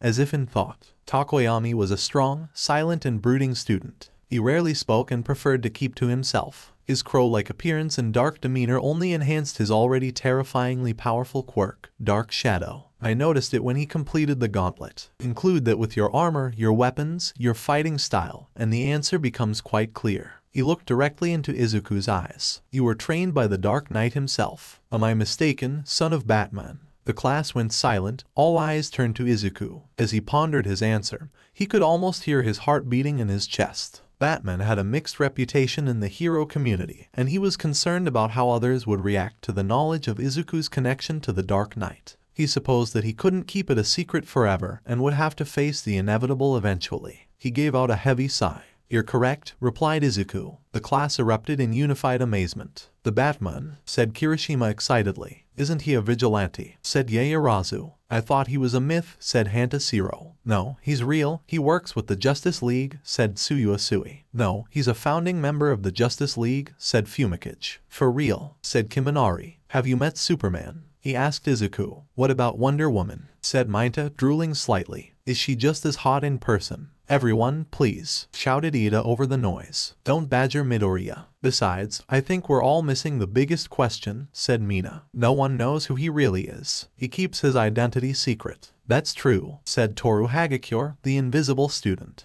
"Who is he under that mask?" Izuku swallowed hard. This was exactly why he didn't want people to know his secret. The class were all staring at him, excitedly awaiting his answer. "Well," Izuku said slowly, "he's Batman." Everyone looked at him, confused. "I don't say that facetiously," said Izuku hastily. "What I mean is, the more time I spend with him, I've learned that the person underneath the cowl is actually a mask, one he wears for the public, or those who don't really know him. He's an important guy, so he has to keep up appearances. When he takes off the cowl, he becomes a different person entirely. It's only when he becomes the Batman is when he is his true self." "That," said Kirishima, a slight tear dripping down his face, "is the manliest thing I have ever heard." Izuku was busy packing up his things, ready to call it a day. He had been hounded by questions from his classmates about Batman and the Justice League all day, until he was finally saved by Ida again, who chastised them for harassing a fellow classmate with inane questions. The sun was already setting. As he began his trek home, Izuku took a minute to bask in the beauty of the dusk. He was always so busy with his studies and training that he never really took a moment like this to reflect on how far he had come and how fortunate he was to be where he is. Fate had finally smiled upon him, and he, young Midoriya.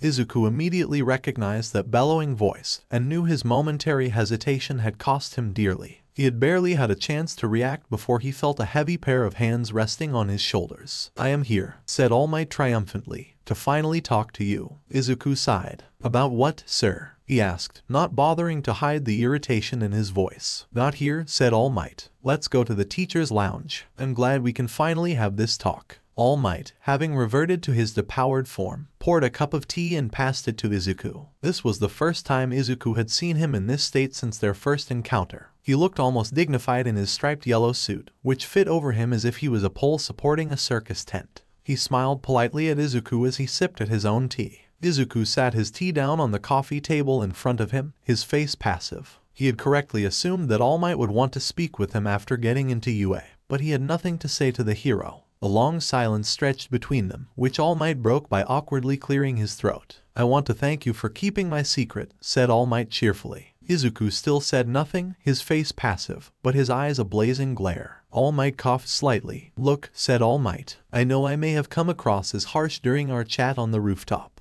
It wasn't my intention to come across as such. I didn't want to crush your dreams. All Might sighed, leaning back on the couch and looking at the ceiling. I have been at this for a long time, he continued. I have faced a lot of villains. This life looks glamorous on TV, but the nature of our work is anything but. What people don't understand is that there is always someone out there who is stronger than you. Most people lose sight of that fact during their progression. They don't understand that this hubris costs lives. I've seen heroes stronger than me. He paused for a minute, as if the words were caught in his throat. Heroes who were a lot stronger than me die because of someone with a quirk that was stronger. Izuku listened, his face unchanged. With this fact in mind, All Might said, it's even more difficult, if not impossible, to fight against those quirks without one of your own. It's not fair, it's just the way it is. But that doesn't mean that you can't make a difference in this world. With respect, All Might, Izuku said finally. But do you have a point? My point, said All Might, is I don't want to see you get hurt, or worse. Bruce may have trained you well, and filled your head with God knows what kind of ideas about heroism.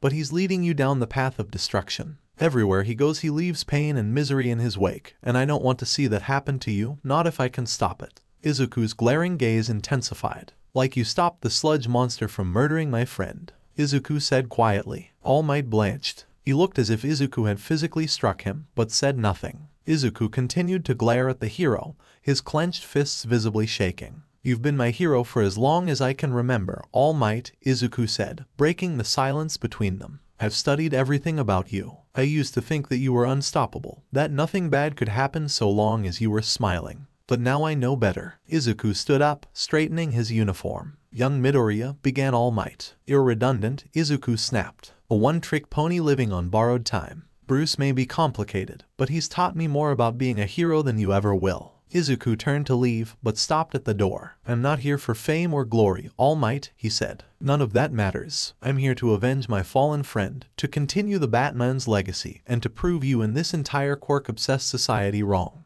I will become a hero, a better one than you could even imagine. You can count on that, sir. He spat the last word out as if it were poison, and left, leaving All Might at a loss for words. All Might stroked his chin absently. That could have gone better, he thought sadly. That kid, he's sharp, but he's headstrong. He let out a deep sigh, resting his head on the back of the couch. Teaching is hard. Today's training will be a little different. Aizawa stood before the class, his usual sardonic voice droning over the hushed class. You'll have 3 instructors, he continued. Me, All Might, and another faculty member will be keeping tabs on you. The students all murmured to each other. 3 pros, Izuku thought. Is that because of the break-in? A few days ago, the school had been in uproar when the intruder alarm sounded suddenly during the lunch hour. The students had panicked and ran amok as the building was stormed by story-hungry reporters all chomping at the bit for a chance to interview the symbol of peace-turned-UA teacher, All Might. The reporters were repelled and order was soon restored to the school, but the fact that they were able to get through UA's security system was a frightening thought. Though the teachers had tried to maintain that everything was status quo, it had not escaped Izuku's notice that security measures seemed to increase around the school. Sir, Shiro raised his hand suddenly. What kind of training is this? Rescue, responded Aizawa,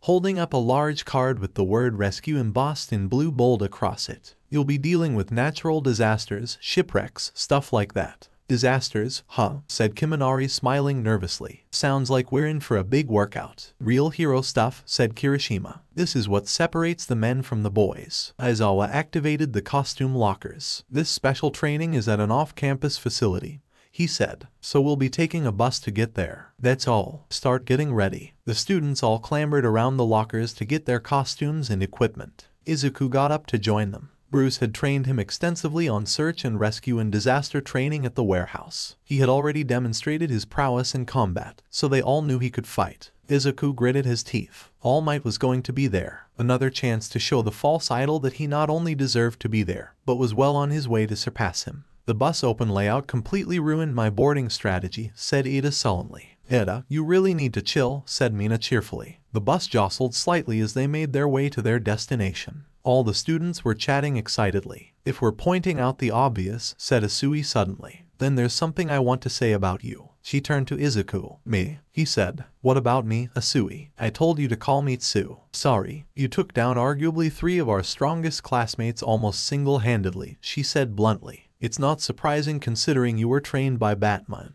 I'm actually pretty interested to see how you perform during this exercise. How long have you been his student? 11 months, said Izuku. No way, shouted Kirishima. You learned all that in 11 months. What was his training like? Well, Izuku began, but was interrupted by Tsuyu. It seems you like to use a lot of explosives, she said. Do you have any reason why? Izuku went silent, averting Tsu's eyes. Someone I admired, Izuku said finally. It was his quirk. Explosions? Really? Asked Uraraka, interested. Sounds dangerous. It sounds awesome, said Kirishima excitedly. He must have been strong. Was he a pro? Did he go to UA? No, said Izuku. He wasn't a pro. He wanted to go to UA but he never got the chance. A shadow passed over Izuku's eyes. He was sweating, his hands were shaking. He wanted to end the conversation now. After 10 seconds of silence, his friend's excited expressions turned to concern. Midoriya, said Kirishima. Are you okay? Asked Tsu. Izuku was saved from answering by the voice of Aizawa. We're here. The students all rushed to the window. Over the trees in the distance they saw an enormous, domed structure. It reminded Izuku of Disney's Epcot building.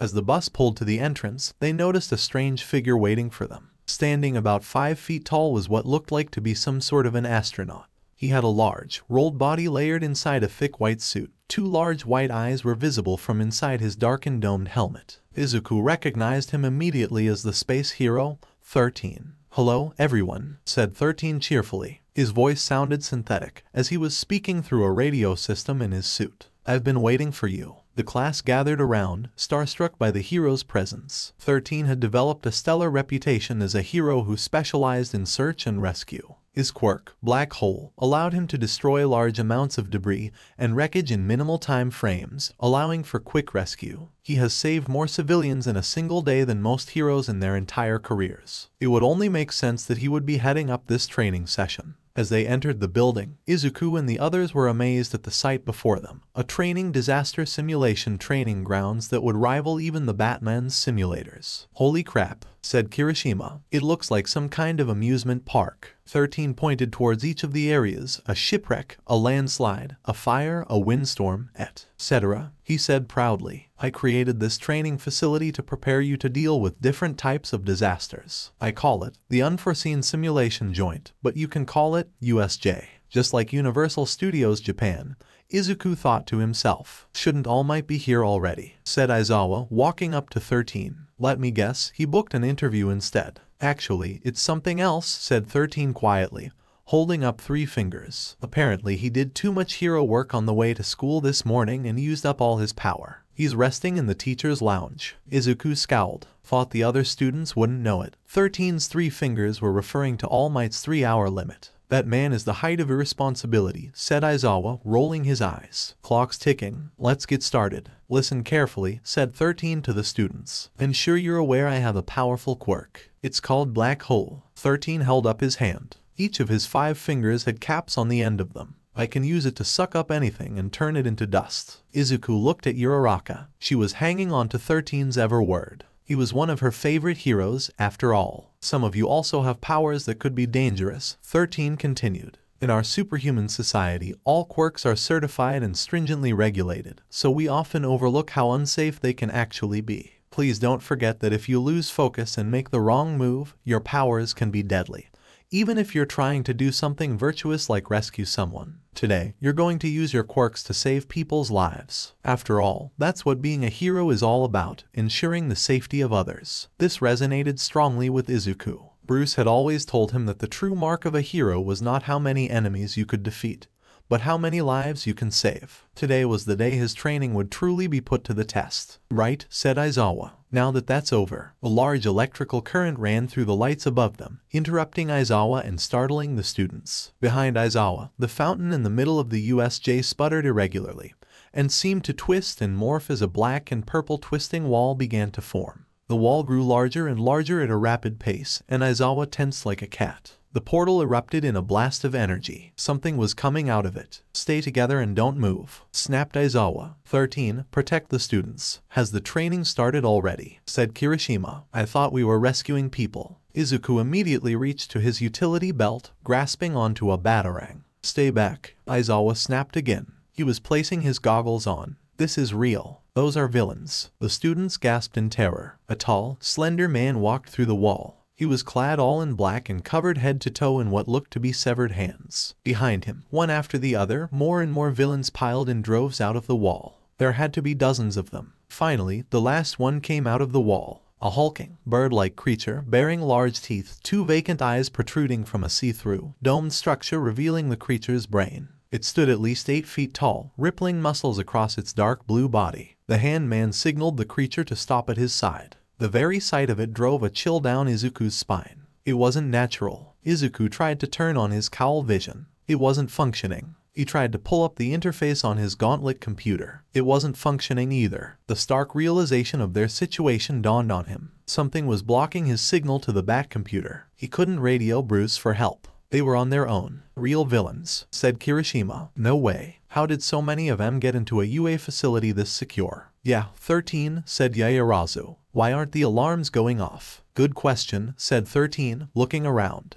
"I'm not sure. I'm not able to connect to the Bat computer," said Izuku. "What are you talking about, Midoriya?" asked Ida. "My cowl and gauntlet computer connect wirelessly via satellite to a computer in a secure location," Izuku explained. "This allows me to access various tools and databases, as well as enables my detective vision. But I'm not able to connect to it. This means something must be jamming the signal." "That would make sense," said Todoroki. "If the alarm sensors aren't being triggered, then one of these villains must have a quirk that's masking their presence here. And if you aren't able to get a signal out, then that quirk is probably blocking all communication as well." "Exactly," said Izuku. "They carefully chose this isolated facility as an entry point at a time when a class was being taught. They've obviously thought this out. Whatever their plan," said Todoroki, "they must have a concrete objective in mind." 13. "Get them out of here," said Aizawa, "and alert the main campus. You can't fight them on your own." Izuku objected. "There's too many of them. Even if you can nullify their quirks, your fighting style's not suited for this. Your powers work best in stealth and one-on-one fights. It can't be much help in a group." "Funny coming from the student of Batman," said Aizawa. "He must have taught you that you can't be a pro if you only have one trick." Aizawa leaped into the air and flew down the steps leading to the USJ entrance. His speed and grace could have rivaled Bruce's. Several villains advanced forward towards him as he descended. "Shooting squad," shouted one of them. "Take your aim. Let's gun him down," shouted another. They lifted their various appendages to fire, but nothing happened. "Make work," shouted the leader, looking at his gun-like fingers. "Where's my bullets?" Aizawa descended on them quickly, launching the wrappings around his shoulders towards the villains. With blinding speed, they wrapped around them, rising and twisting them around in the air. With a mighty heave, Aizawa brought them crashing towards each other, their heads smashing together with a sickening crack. The other villains stepped back in surprise. "Idiots," shouted a villain. "That's Eraserhead, the pro. He can erase your quirks by just looking at you." "Cancellation," shouted a masked villain with 4 rock-like arms. "Bet you can't erase a heteromorphic type like me." He rushed Aizawa, throwing powerful punches towards him, who deftly avoided each blow with ease. "Yeah, you're right," said Aizawa, landing a powerful punch square in the villain's face. The villain lurched backwards from the force of the strike, and Aizawa seized his chance and wrapped his bindings around the villain. "But a villain like you is only dangerous if you can reach me,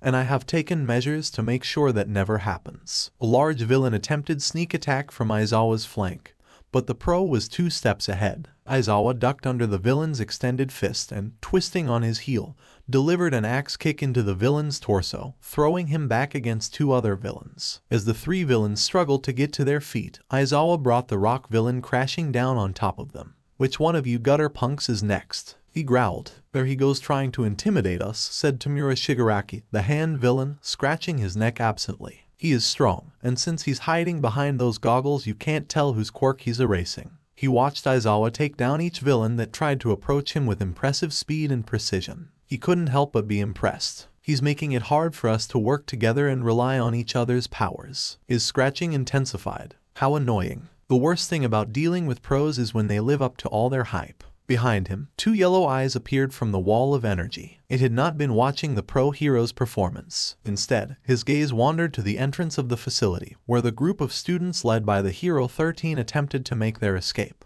They certainly couldn't have that. The students all ran for the exit, with Izuku lingering behind. He's holding them off, he thought to himself. I guess I shouldn't have underestimated him. He quickly ran to rejoin his classmates. Despite all that Bruce had done to prepare him for this day, he couldn't help but feel afraid. His mind wandered to his encounter with the sludge villain, the terror he felt as his world began to fade into darkness. He thought of Kaken, and how scared he must have felt at the end. Izuku shook his head. No, now was not the time for that. He would have to be brave. Brave like Kaken. 13 and the students stopped abruptly. Another black-purple portal appeared on the floor in front of them. This time, it grew into a large swirling pillar before them. There is no escape for you, said the pillar, 2 large yellow eyes staring down on them. It's a pleasure to meet you. We are the League of Villains. I know it's impolite, but we have decided to invite ourselves into this haven of justice to say hello. And besides, isn't this a fitting place for All Might, the symbol of peace, to take his last breath? So this is their endgame, Izuku thought angrily. They want All Might. All of this for All Might. We're all in danger because of him, and the bastard's not even here. His fear forgotten, Izuku was overcome with a burst of hot anger. Leaping above his class, Izuku threw 3 batarangs, each one exploding upon reaching the shadow. You think we would just stand around and let you tear the place apart? Izuku shouted, landing in front of the 13 and the class. Kirishima and Fumikage quickly joined him at his side, ready for battle. You live up to your school's reputation, said the voice of the shadow behind the smoke. As the air cleared, the shadow reformed itself, flowing around what appeared to be a metal collar. But you should be more careful, children. Otherwise, someone might get hurt. You 3, get out of the way, right now, shouted 13, removing the cap on one of his fingers. But the shadow was too quick. The purple-black mist swirled around the students, enveloping them. I'll scatter you across this facility, it said, to meet my comrades and your deaths. Izuku shielded himself from the swirling mist around him. He felt his feet leave the ground. He tried to steady himself, but felt himself tumbling head over heels through the black fog for what felt like an eternity. He fell. Opening his eyes, Izuku's stomach lurched to his throat as he plummeted headfirst out of the portal into the water below him. Instinctively, he straightened his body and gracefully entered into the water. His mask helped serve as a short-term respirator for these kinds of situations, so he wasn't worried about drowning. Repositioning himself in the water, he began to swim to the surface. A warping quirk, Izuku thought. Makes sense how they got here. Izuku felt the water around him shift. Someone else was in the water with him. Looking around, he saw something approaching his position with alarming speed. It had the body of a man, but the head of a mutated shark. It had to be a villain. It was nearly upon him, opening its maw wide. A green blur came into Izuku's field of vision. It was Asui, dragging Minda along behind her, moving quickly through the water and slamming her flippered feet into the villain's jaw, knocking it aloft. Hey, Midoriya, she said, surprisingly well considering they were underwater. She extended a long pink tongue from her mouth, wrapping it around Midoriya, carrying both Minda and him towards the ship floating in the water ahead of them. Breaking to the surface, she lifted Izuku and dropped him on the deck of the ship. Close behind him, she dropped Minda as well. Once the 2 of them were safe, she began to climb up the side of the ship. Thank you, Asui, said Midoriya. You saved me. I told you to call me Tsu, she said. Sorry, this is turning out to be a terrible day of class, said Tsu. Yeah, Izuku agreed. They knew our schedule and who would be here. They must have gotten into the school files during the break-in. With the students were panicking and the teachers were dealing with reporters outside, it would have been the perfect time. Hey, hold on a second, said Minta. It's not like these guys could really kill All Might. Once he shows up, he'll pound those villains until there's nothing left. Izuku wasn't so optimistic. The villains had gotten the drop on them, giving them the advantage, as well as had a plethora of potential hostages with all the students there. Not only that, but as indicated by 13, All Might had already used up a significant amount of his power, so even if he did show up, he may be in no condition to help at all. Think about it though, said Tsu, as if reading his mind. If the villains spent so much time planning this attack, they probably have figured out a way to kill him. Besides, didn't you hear what the smoke guy said? Maybe we should worry more about not getting tortured to death. Otherwise we might not survive long enough to see All Might again. Izuku was impressed. Along with her prowess with her quirk, she was also very intelligent. Not only did she save them both, but she was able to determine the villain's intentions and able to assess the situation logically, all the while keeping her mind cool. The same could not be said for Maita. The reality of Tsu's words must have sunk into him pretty hard, as he suddenly became very pale beneath his mask and began to shake profusely. "No, the pros are gonna save us, right?" he asked Izuku imploringly. Before he could answer, the sound of several loud splashes in the water around them interrupted their conversation. The fish villain was back, and this time he had backup. Within moments, their boat was surrounded by at least a dozen aquatic villains. "Bad guys," Maita shrieked. Seeing Maita in a state of panic, Izuku could feel the fear he felt at the entrance of the USJ creep back into his mind. Maybe Asui is right, he thought. If they're here for All Might, they may have a way to defeat him. Worse, they may know about his time limit. One thing that bothered Izuku, however, was why him out of all the heroes? Was it because his very existence discourages villains and evil? It would make sense. If the symbol of peace were to fall in battle, the aftershock of such an event would be pure chaos. If there was someone out there stronger than All Might, an evil that he couldn't defeat, then there would be nothing standing between that evil and the innocence of society. Even for Izuku, that thought was terrifying. Images began to flash through his head. All Might on the rooftop, suffocating in the sludge villain, the day he learned Kaken had died, the regret and guilt he felt knowing that it was his fault, and Bruce. A memory flashed through his mind of the night he met the Batman. The last words he said to him, "You, Izukumidoriya, will become a hero. That I promise you." Izuku's resolve strengthened. It didn't matter right now what the reason for the villain attack was. It didn't matter right now what brought them here. It didn't even matter right now that All Might may not be able to save them. They were heroes in training. He was the protege of the Dark Knight himself, and if he was going to die that day, he would die a hero's death, fighting till the end. They had to face this evil head-on. "It's up to us then," said Izuku. Asui and Maita looked towards him, puzzled. "We have to work together to keep each other safe, and to keep All Might safe. No one at UA knows this is happening. We're on our own, so let's do what we were born to do. Let's be heroes." "Shoji, anything?" Ida asked, not taking his eyes off the warping villain. "Where is everyone?" Shoji contorted several of his tentacle-like arms into different appendages, a couple of eyes, a few ears, etc. They were all working hard, scanning the vast expanse of the USJ facility. "They've been scattered across the facility," he said. "But our classmates are still here. The students remaining with 13 all sighed in relief. "But what do we do?" asked Zero. "The guy is not affected by physical attacks, and can apparently teleport stuff." "Class rep, I've got a job for you," said 13 suddenly. "Run to the school and tell the faculty what's going on here. The alarms aren't sounding, and our phones and radios aren't working right now. We're sealed off from the rest of the world. It'll be faster for you to run than for us to find whoever is jamming everything." "Yes, but it would be disgraceful for me to leave you all behind," said Ida indignantly. "Go Ida," said Sato, stepping forward in front of Ida. "There are lots of alarms outside.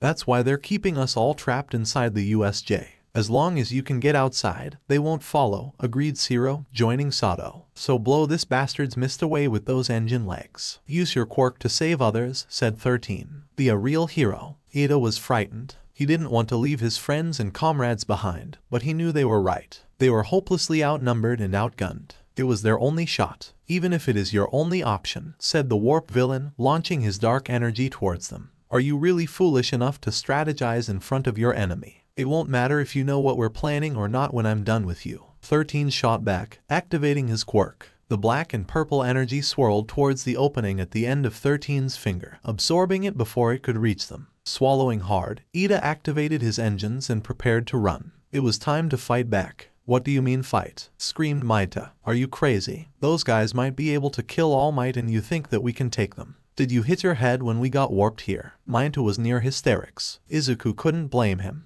But now was no time to panic. Izuku and Asui were already observing their opposition in the water. There were over a dozen of them, simply floating in the water, waiting. "Those villains down there clearly have an advantage in the water and assume that's where we'll fight," said Izuku. "Are you even listening?" said Maita. "If that's the case," said Asui, ignoring Maita, "they must have known what was inside the USJ before they warped in." "Yeah," Izuku agreed, but something wasn't adding up. "But for a group with such careful planning, something really sticks out to me. They sent you here, Asui." "Ribbit." Izuku corrected himself. "They warp you to the shipwreck zone." "What does that matter?" said Maita. "It means the villains probably have no idea who has what quirk," said Izuku. "You've got a point there," said Asui. "If they knew I was a frog, they would have sent me to the fire zone." They separated us so they could overpower us in smaller groups, said Izuku. Classic divide and conquer, but we can use that to our advantage. For all they know, the three of us could be super powerful, and that's why none of them are trying to climb into the boat. But that means they're not going to underestimate us either. Izuku reached into his utility belt, pulling out a small, round device. I think I have a plan, but I need to know everything about your quirks. Well, said Asui, I can pretty much do anything a frog can do.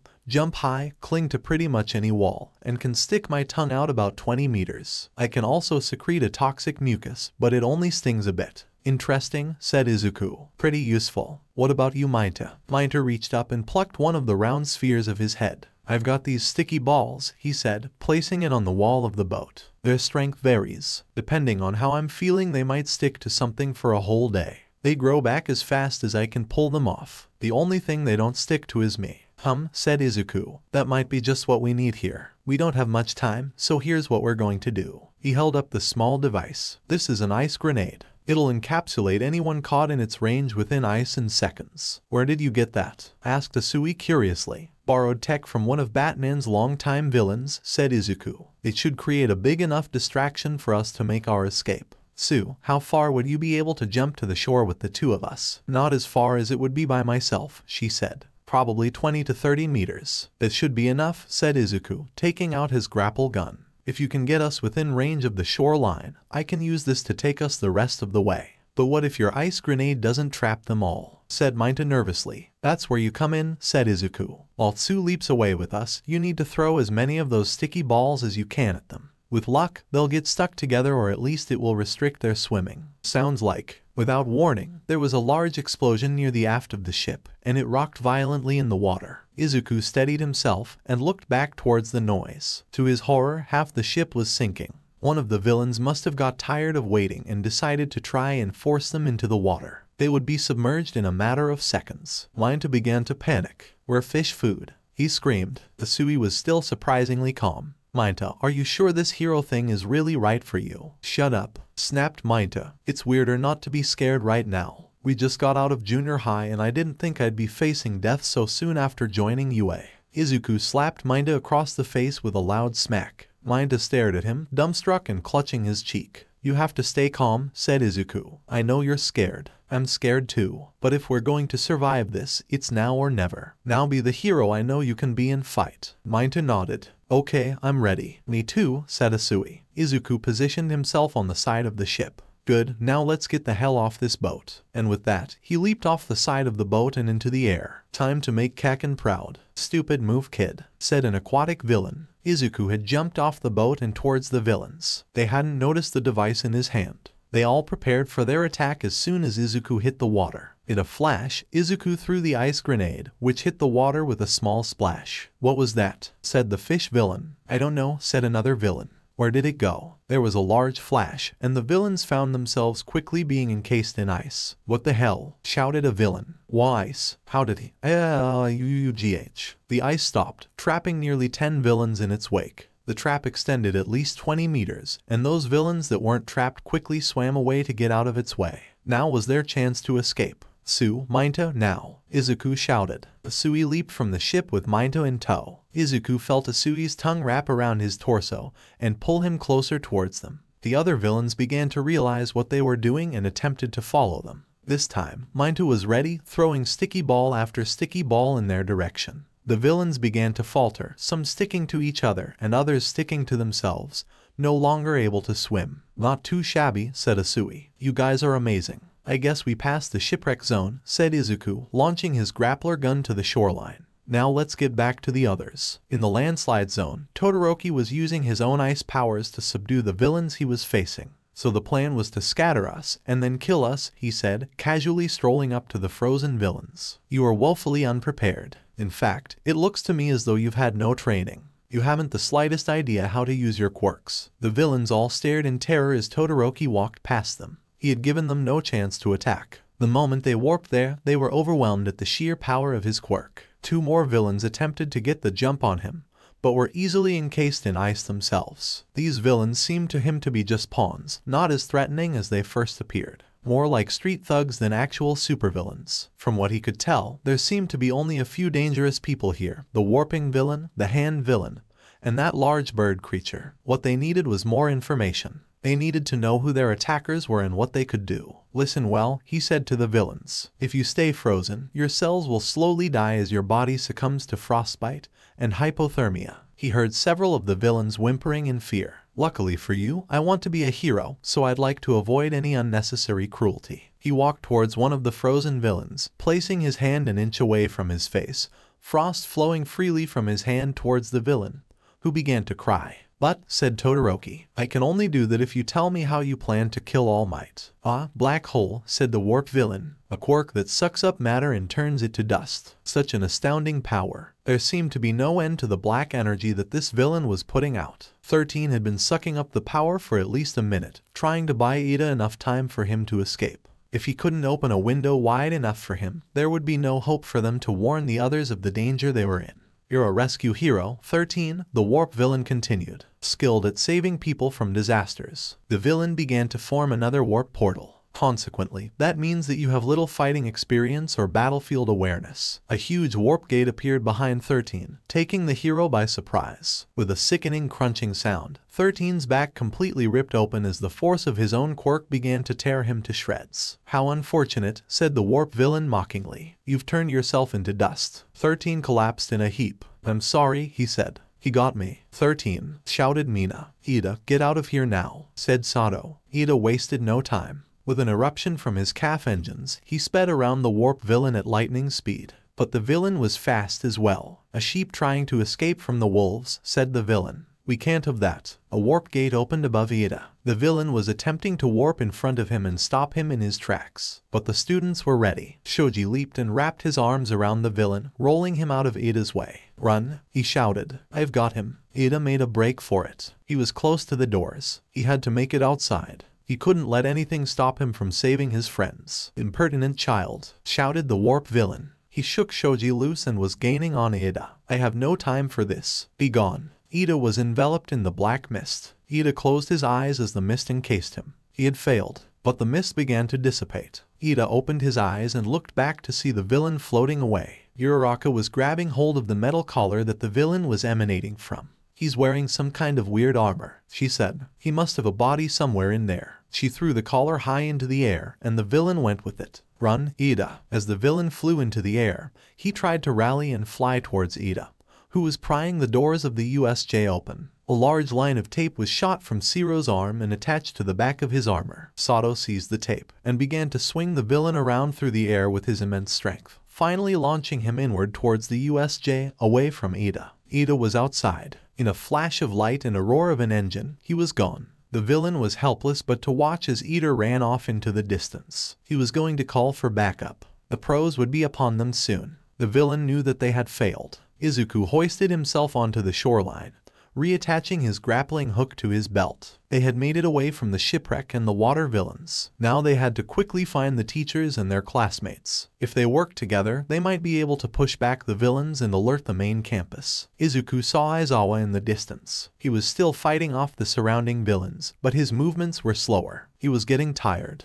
The hand villain seemed to have gotten tired of waiting and advanced on him. Aizawa launched his binding towards the villain, who deftly caught it in his hand and continued charging. Aizawa lunged himself towards the villain, striking him in the torso with his elbow. But on closer inspection, Izuku saw that the villain had caught it in his hand. Aizawa's elbow turned an ashen gray in the villain's grip. His shirt sleeve began to crumble as if made of paper. His skin cracked and broke, falling off and turning to dust, exposing the red muscle underneath. Aizawa leaped backward, his elbow destroyed. The villains seized their chance and advanced on him. Though one arm was useless, he continued to hold the villains off, but his attacks were slower, weaker. That annoying quirk of yours isn't suited for drawn-out fights against big groups, is it? Izuku heard the hand villain say. Don't you think you're a little out of your element here, Eraserhead? But despite knowing that, you didn't hesitate to jump into the middle of this fight, to put your students at ease. More villains attacked Aizawa, who evaded them, trapped them in binding, and threw them into each other. He faced the hand villain, breathing heavily, bindings in hand. And look at you, said the hand villain. You're still standing. You really are so cool. Oh, by the way, hero, I'm not the end boss. Aizawa looked up as a large shadow loomed over him. The large bird creature was standing over him. Izuku watched in horror as the creature began to beat his teacher mercilessly. "You can erase people's powers," said the hand man. "That's irritating, but it's nothing impressive. When faced with true, devastating power, you might as well be a quirkless child." The creature snapped Aizawa's arm like a twig, causing him to cry out in pain. It smashed his head into the ground, his blood spattering across the floor. Izuku couldn't take it anymore. "Let him go." The hand man turned towards the noise. Izuku was charging at full speed towards him, batarangs at the ready. No one was going to die today, not while he was here. Leaping into the air, he threw his batarangs towards the villain. "Namu," said the villain lazily. With blinding speed, the bird creature jumped in front of the hand villain, shielding him. The batarangs collided with his skin, but dropped to the ground as if their razor edges were made from tinfoil. Asui seized her chance, using her tongue to move Aizawa away from danger. "Fall, you bastard!" Izuku screamed, throwing every explosive he had at the creature, batarangs, grenades, everything. Smoke billowed and villains were thrown backwards in the blast. After his supply was exhausted, Izuku stopped. The monster was unharmed. No, Izuku thought, horrified. That's not possible. Then it dawned on him. This was the ace up their sleeve. This was what they were going to use to kill All Might. Being so close to it, and witnessing its power, he was afraid it really could. "That was pretty close," said the hand man, picking up one of the discarded batarangs. "But you're not using a quirk. How interesting." Suddenly, the warp villain appeared beside the hand man. "Tamura Shigaraki," he said. "Kurogiri," the hand man, Shigaraki, said back. "Did you kill 13? "The hero is out of commission," said Kurogiri. "But I was unable to scatter all of the students and one of them got out of the facility." "What?" Shigaraki said angrily. He began to scratch agitatedly at his neck. "Kurogiri, you fool. If you weren't our warp gate, I'd tear apart every last atom in your body." He scratched harder, growling and twitching like a rabid dog. "There's no way we can win if dozens of pros show up to stop us," he said, finally calming himself. "It's game over. Let's go home." Izuku was taken aback. This was their game over. If this creature really was strong enough to beat All Might, why would they run now? Shigaraki turned to face Izuku. "But before we go," he said, "let's make sure the symbol of peace is broken." He ran towards Izuku with surprising speed, thrusting his hand towards Izuku's face. Izuku winced, preparing himself for what came next. He underestimated Shigaraki, not expecting him to move so quickly. He didn't have time to get out of the way, and now he was upon him. He felt Shigaraki's fingertips touch his face. But nothing happened. Shigaraki grunted impatiently, turning to the broken Aizawa being supported by Mainta and Asui. He was using his quirk. "You really are so cool," said Shigaraki. Izuku acted instinctively. He grabbed the batarang Shigaraki was holding and stabbed it into the villain's hand, deep enough that it sliced through and stuck out the other side. Shigaraki roared in pain and anger, kicking Izuku in the torso, sending him backwards. Izuku rolled and sprang to his feet and reached for more batarangs, but he was out. "You little brat," snarled Shigaraki, ripping the batarang out of his hand. "You cheating little bastard. I'm done with you." "Namu," he ordered, turning to the creature. It launched itself with speed that would rival Ida's, grabbing hold of Izuku. He struggled to free himself from its grip, but it was too strong. The creature wrapped its hand around Izuku's head. It would only take a small amount of pressure for this creature to crush his head like a grape. Mainta reached for the sticky balls on his head, and Tsu launched her tongue towards Izuku to grab him, but it was a futile effort. There was no more time. He was out of time. It was over. He braced himself for the inevitable. "I'm sorry, Bruce," thought Izuku. "Forgive me, Kaken." A large explosion shook the foundations of the facility. Izuku opened his eyes and looked towards the source. The front doors of the USJ were blown right of their hinges. Dust and debris billowed from the open entryway. As the dust settled, a single figure stood among the wreckage. "There is no need to fear, students," said All Might. "I am here." The entire USJ was silent as All Might marched through the front gate. Even the attacking villains stopped and stared in awe and terror at the symbol of peace. But something was different about All Might this time. He wasn't smiling. All Might was cursing himself on the way here, and hadn't stopped since he reached the USJ. "I can't believe all this went down while I was resting," he thought angrily. He had not been able to raise Aizawa or 13 on their phones and had grown worried. The principal had encouraged him to rest and not to worry, but All Might couldn't shake the feeling that something was wrong. Gathering enough strength as he could muster, he made his way to the USJ, running into a frantic and frightened Ida along the way. "I hate to think of how frightened these children must be," he thought shamefully, looking down at the heavily damaged 13 as he passed. "And how hard my colleagues had to fight in order to protect them. The only thing I can do now is to reassure them that everything is going to be okay. That is my duty as the symbol of peace." He reached up to his tie and tore it from his neck, casting the shreds aside. He was going to make sure these villains paid for their transgression. Shigaraki and Namu seemed to have lost complete interest in Izuku and his friends. Namu had released Izuku, and Asui had pulled him to safety. "After all this waiting," said Shigaraki, "the heroic piece of trash shows up." "Holy crap, it's All Might," said one of the villains. "I've never seen him in person before," said another. "I didn't expect him to be so huge." "This is no time to talk, you idiots," shouted a steel-armed villain. "If we're quick we can kill." In the blink of an eye, the villains were incapacitated. All Might still moved at blinding speed, even with his injury. Izuku knew he must be pushing himself past his limit, but did a great job at hiding it. He made his way towards Shigaraki and Namu, looking towards the barely conscious Aizawa. "Took you long enough," said Aizawa. "I'm sorry," said All Might. "I should have been here." In another flash, Izuku found himself being carried away from the villains. All Might had carried all of them, including the injured Aizawa, away to safety. "Everybody back to the entrance," he said, "and take Aizawa with you. He doesn't have much time." Maita and Asui obeyed at once, running towards the entrance, supporting Aizawa as they went. Izuku, however, stayed put. This was the second time that All Might had saved him from certain death. "All Might," Izuku began, but he was interrupted. Shigaraki seemed to be in the middle of a conniption fit. He had his hand covering his face, the force of All Might's speed knocking his mask off. "No, no, no," he said angrily. "It wasn't supposed to go this way." He knelt down and picked up the severed hand that dropped from his face. "He's still fast, father. Somehow he managed to hit me." He placed his mask back on and sighed. "Of course a government hero relies on violence," he said. "I wasn't prepared. I couldn't even see him when he moved. But he's not as fast as I thought he would be. Not as fast as he used to be. I guess it's true after all." A perverse smile broke out across Shigaraki's face beneath his mask. All Might really is getting weaker. Izuku swallowed. His fear was confirmed. They somehow knew that All Might was losing his power and were planning on using that to their advantage with Namu,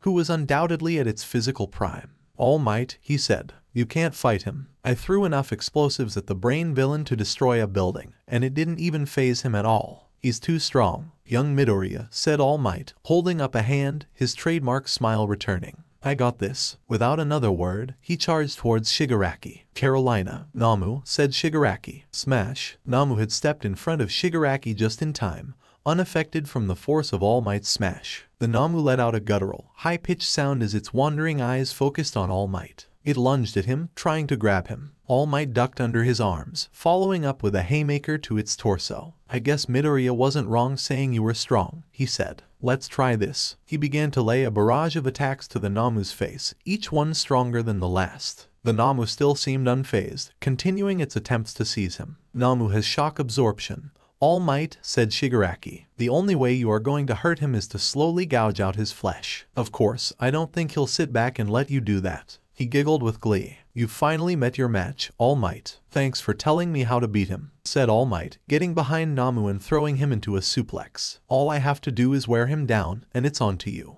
Izuku shielded himself from the blast of All Might's suplex, dust and debris flowing upward and out into a cloud around them. Izuku didn't want to stay on the sidelines, but he didn't dare get involved. They were moving so fast it was hard to see, and if he tried to help, he would just get in the way, or worse, be taken hostage. The best he could do was get to a safe distance and try to help the others escape. As much as he hated him, he had no choice but to put his faith in All Might. Izuku took out his grapple gun, looking for a good place to zipline away. But before he could, he looked in horror towards All Might and the Namu as the dust settled. The warp villain was back, and he had used his quirk to bring warp the Namu through the ground, his head sticking out a few feet below All Might, finally allowing the creature to grab hold of him. What's worse, he was grabbing him right on his injury. Blood began to seep from All Might's mouth and side where Namu's large fingers began to bury themselves deeper. "You were trying to bury him in the concrete so he couldn't move anymore," said Shigaraki. "But that won't work. Namu's as strong as you are. That won't stop him." He turned to the warp villain. "Nice work, Kurogiri. We have him right where we want him." All Might let go of the Namu and began to struggle at its hand, trying to remove its fingers from his side.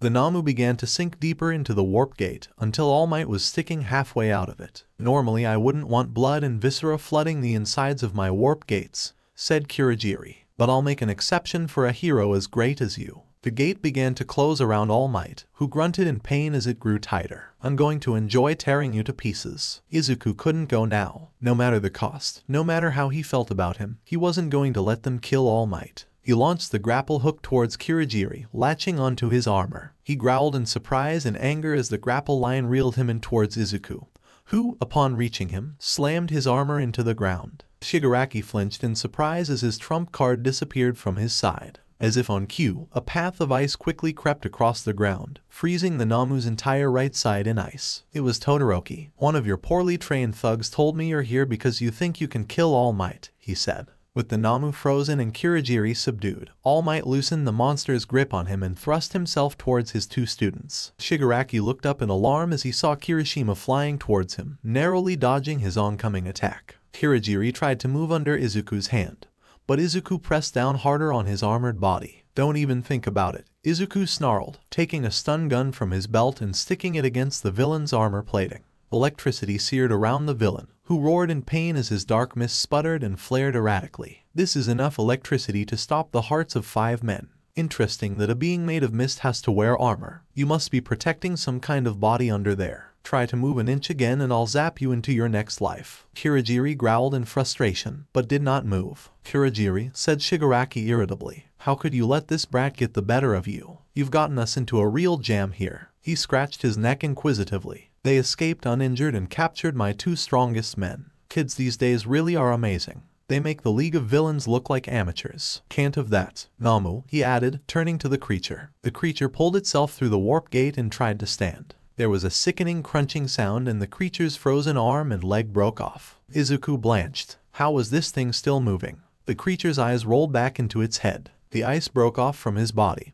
and new muscle began to sprout from his body, replacing his missing appendages. "What is this?" said All Might. "I thought you said his quirk was shock absorption." "I didn't say that was his only quirk," sneered Shigaraki. "Namu has been modified to take you on even at 100% of your power. He's basically a highly efficient punching bag that hits back." Shigaraki turned to Izuku. "First we need to free our method of escape." Namu. The Namu was fast. Very fast. As fast as All Might, maybe even faster. Before he could even blink, Izuku heard what sounded like an explosion, and was thrown away from his captive, hitting the ground hard where his friends stood. Kirishima rushed to his side, helping him up. When Izuku stood to get his bearings back, he saw the Namu was standing by Shigaraki, with the warp villain Kirigiri in hand. All Might was gone. "What happened?" said Kirishima. "Where's All Might?" He was answered by a cough coming from the shattered wall behind them. A cloud of dust billowed around the rubble and debris, dissipating slowly to reveal a panting All Might, his once nice suit and shirt torn and frayed from the Namu's attack.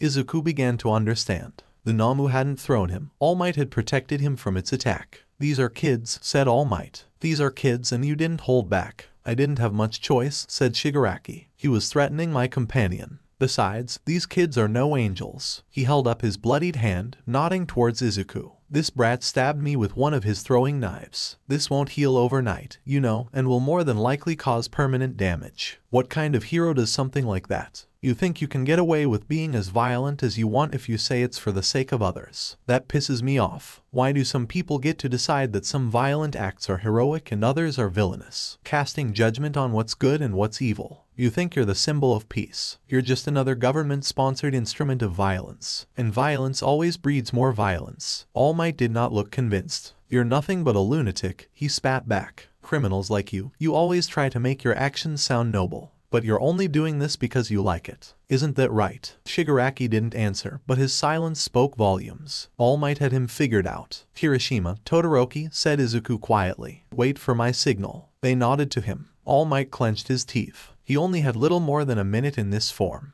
His power was declining rapidly, more so than he anticipated. He had to stop these villains and save these kids no matter the cost. But he had to do it fast. "Namu, Kirigiri, kill him," said Shigaraki. "I'll deal with the children. Let's clear this level," and Shigaraki was interrupted by a loud boom. Beside the Namu, Kirigiri shrieked in pain as the back of his plate armor erupted in an explosion of flames and smoke, sending him flying over the heads of All Might and the students. Izuku was holding a detonator behind his back. The mine he had placed on Kurogiri's armor had worked perfectly. Kurogiri, Shigaraki shouted. No, no, no, no. Now, with lightning speed, Izuku ziplined over to Shigaraki, knocking him off his feet with a flying kick. Shigaraki turned to see why the Namu wasn't there to protect him, but saw that its legs were once again encased in ice, preventing it from moving. Shigaraki clambered to his feet, narrowly dodging an onslaught of attacks by Kirishima and Izuku. He was faster than them, but only just. All Might seized his chance and charged the Namu. Wrapping his arms around the monster's torso, he ripped it from its ice entrapment and flung it into the air. Leaping up with it, they began a flurry of simultaneous attacks against each other, each punch an explosion of kinetic energy and power. Izuku and Kirishima continued their fight with Shigaraki, who began to sweat. Kurogiri was nowhere in sight. Their way out was once again taken from them, and the pros could be here any minute. These brats were stronger than even he had anticipated, and the green-haired one had managed to outmaneuver him. That pissed him off. That pissed him off a lot. The USJ shook violently as All Might and the Namu returned to ground below in their struggle, sending a powerful shockwave that sent Shigaraki and the students flying.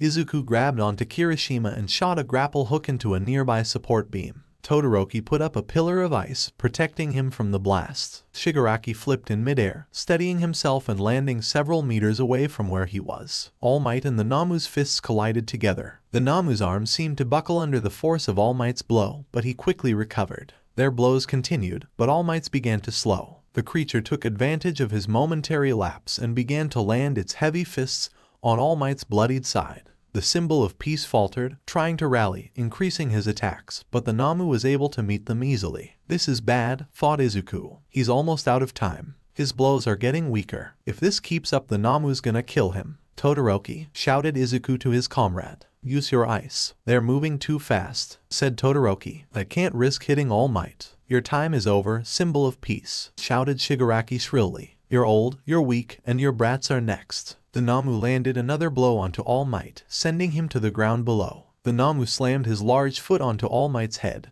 pinning him to the ground. All Might struggled to remove it, but it was too strong. Damn it, thought All Might. My power is decreasing. I can't get this guy off me. This was looking bad. Very bad. The children were in danger. If he couldn't stop this beast, they would surely die. He couldn't fail them, not now. But the Namu didn't let up, and All Might could hear his bones cracking, his blood flowing freely, and Shigaraki laughing in perverse glee. There was a huge crashing explosion and a flash of light, and the Namu was knocked backwards with tremendous force. Shigaraki's laughs were abruptly cut short, replaced instead by angry confusion. "NOMU," he shouted. How? What could possibly hurt my Namu? He turned to find the source of the blast, and his question was answered. Rolling through the open gates of the USJ was an enormous, tank-like vehicle. It was heavily armored, with huge treaded wheels and various assorted mounted weapons, smoke emanating from the largest sitting atop it. "What the hell is that?" shouted Shigaraki in surprise. Izuku recognized it on the spot. It was the Batmobile. "Batman," shouted Izuku, waving his arms. "We're down here." The Batmobile rolled forward down the steps towards them. The remaining villains watching the fight between All Might and Namu began attacking it. The Batmobile fired its various railguns mounted to it, mowing the villains down. Izuku knew they were only rubber bullets, but they still wouldn't be getting up anytime soon. As the Batmobile reached ground level, more people came through the entrance behind it. The UA teachers, led by none other than their class rep, Ida. "Our first priority is the safety of the students," said Principal Nezu. The teachers broke off and started rounding up and beating the remaining villains scattered about the USJ. The Namu emerged from the wreckage, seemingly unscathed. The Batmobile launched more rockets, and the Namu was thrown backwards several more times. Izuku gasped. Each rocket was powerful enough to levy buildings, and with each blast, the Namu was thrown backwards further and further. Its shock absorption quirk was weakening. This meant that it wasn't limitless. It could be hurt after all. "Are you going to lay there all day, All Might?" Izuku heard Bruce's voice projected over the Batmobile's speakers. "Or are you going to finish this monster?" As if on cue, All Might stood from the crater made from Namu's attacks. "I was only catching my breath," said All Might. "Thanks for warming him up for me, Bats." All Might, having got his second wind, rushed the Namu in a flash. "You may be able to match me at 100%, said All Might. "But not when I crank it up to 1,000,000%. All Might's blows became quicker, and the Namu wasn't able to catch up, with each blow landing its speed and durability decreased. All Might threw an uppercut, launching the Namu into the air. Following closely behind it, the Namu tried to strike All Might, who grabbed its arm and threw it with tremendous force into the ground below. "This can't be happening," shouted Shigaraki angrily. "Now for a lesson," said All Might. "You may have heard these words before, but I'll teach you what they really mean." As the Namu struggled to its feet, All Might reared back, placing every last ounce of power he had left into this final blow. Go beyond. Plus he launched his fist into the Namu's abdomen. The blow erupted into a flash of light, the kinetic energy from All Might's sheer power unleashing into it. Ultra, the Namu was launched into the air, crashing outside of the USJ outer walls, and disappearing from sight into the distance. Shigaraki stared at the hole in the wall where his Namu was launched through. His gaze fell back upon All Might, on the Batmobile, and on the students. He cheated, he snarled angrily. Black mist began to swirl around him. "Tamura Shigaraki," said Kurogiri. His armor was broken and fractured, but otherwise intact. He was struggling to control his mist, which frayed and sputtered erratically from his armor. "We cannot win this, we have to leave." "But Shigaraki screeched in pain. The hero snipe had shot him several times. He collapsed in a heap, and Kurogiri swirled around him, trying to open a warp gate. He turned his gaze towards All Might. "I may have failed to kill you this time," said Shigaraki, "but your days are numbered. All Might, symbol of peace, I will kill you." The warp gate closed. They were gone. The top hatch of the Batmobile opened up, and Batman leaped out of it with ease. Izuku ran towards him. "You're here," he said. "I thought you were in Gotham." "How did you know?" "The Watchtower teleported me here," said Batman. "The Batcomputer lost track of you an hour ago, and I wasn't able to reach you on your comlink. I knew something was wrong." He looked Izuku up and down.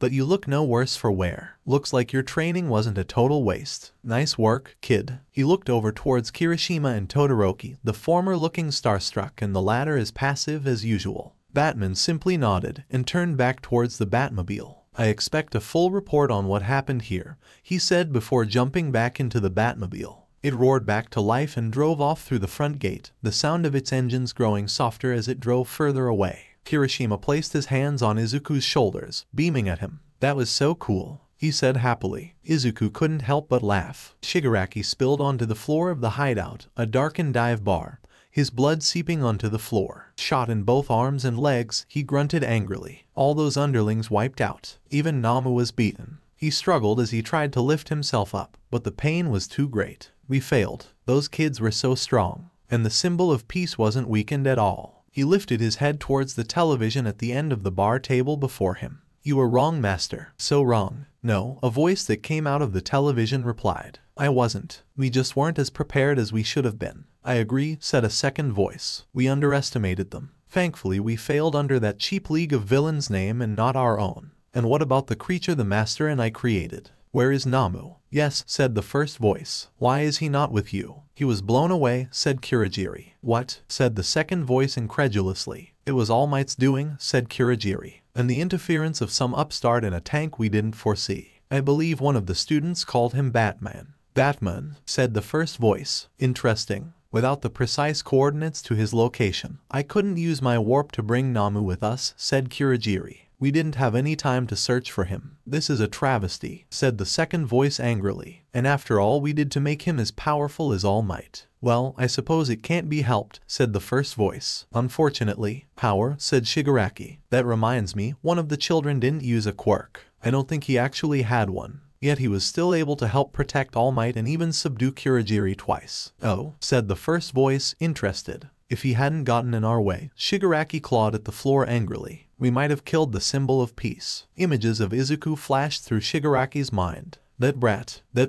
"Naturally, you're upset," said the first voice. "But this was not a futile mission. We learned many things. Gather the villainous elite. Take all the time you need. I need to remain hidden in the shadows, which is why I need you to be my face. A symbol of your own. Tamura Shigaraki, next time you will show the world why it should be afraid of you." So alright folks, that's all for today. Stay tuned for part 3. Do subscribe, like and share for more such videos. Press the bell icon to be notified first on release. See you in the next video. Till then, goodbye.